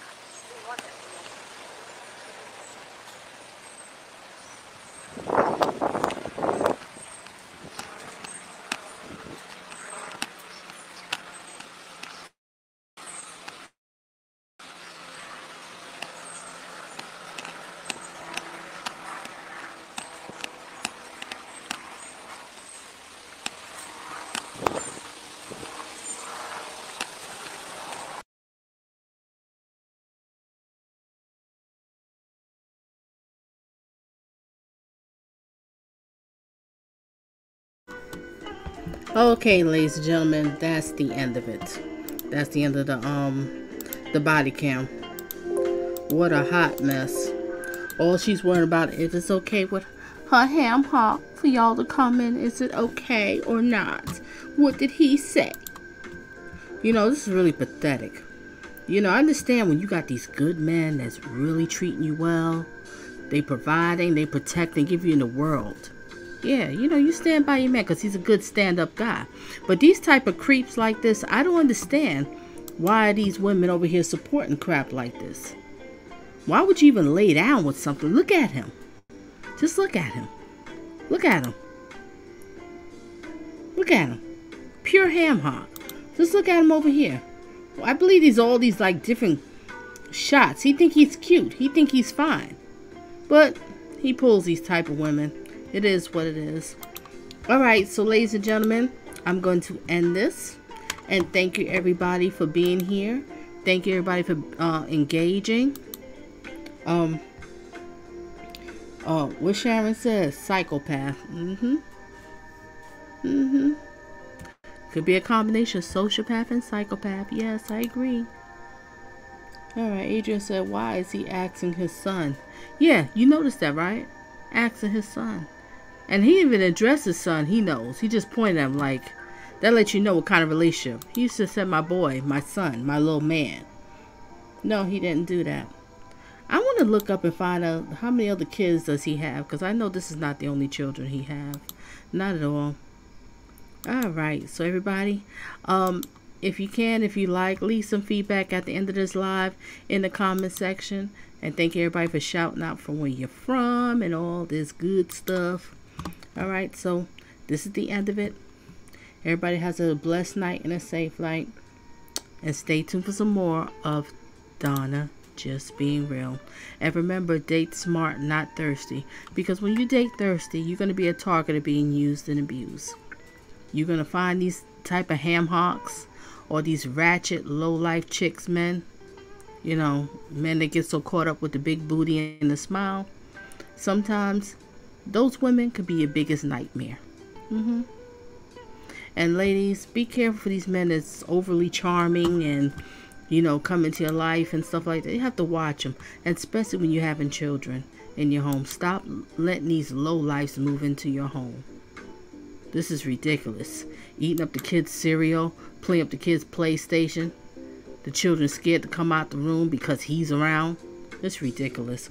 Alright, that's enough. Let me stop talking. Everybody had this as a blessed night and a safe night. Thank you for being here. Thank you for hitting the like. If you didn't hit the like, make sure you do. And stay tuned for some more of Donna Just Being Real.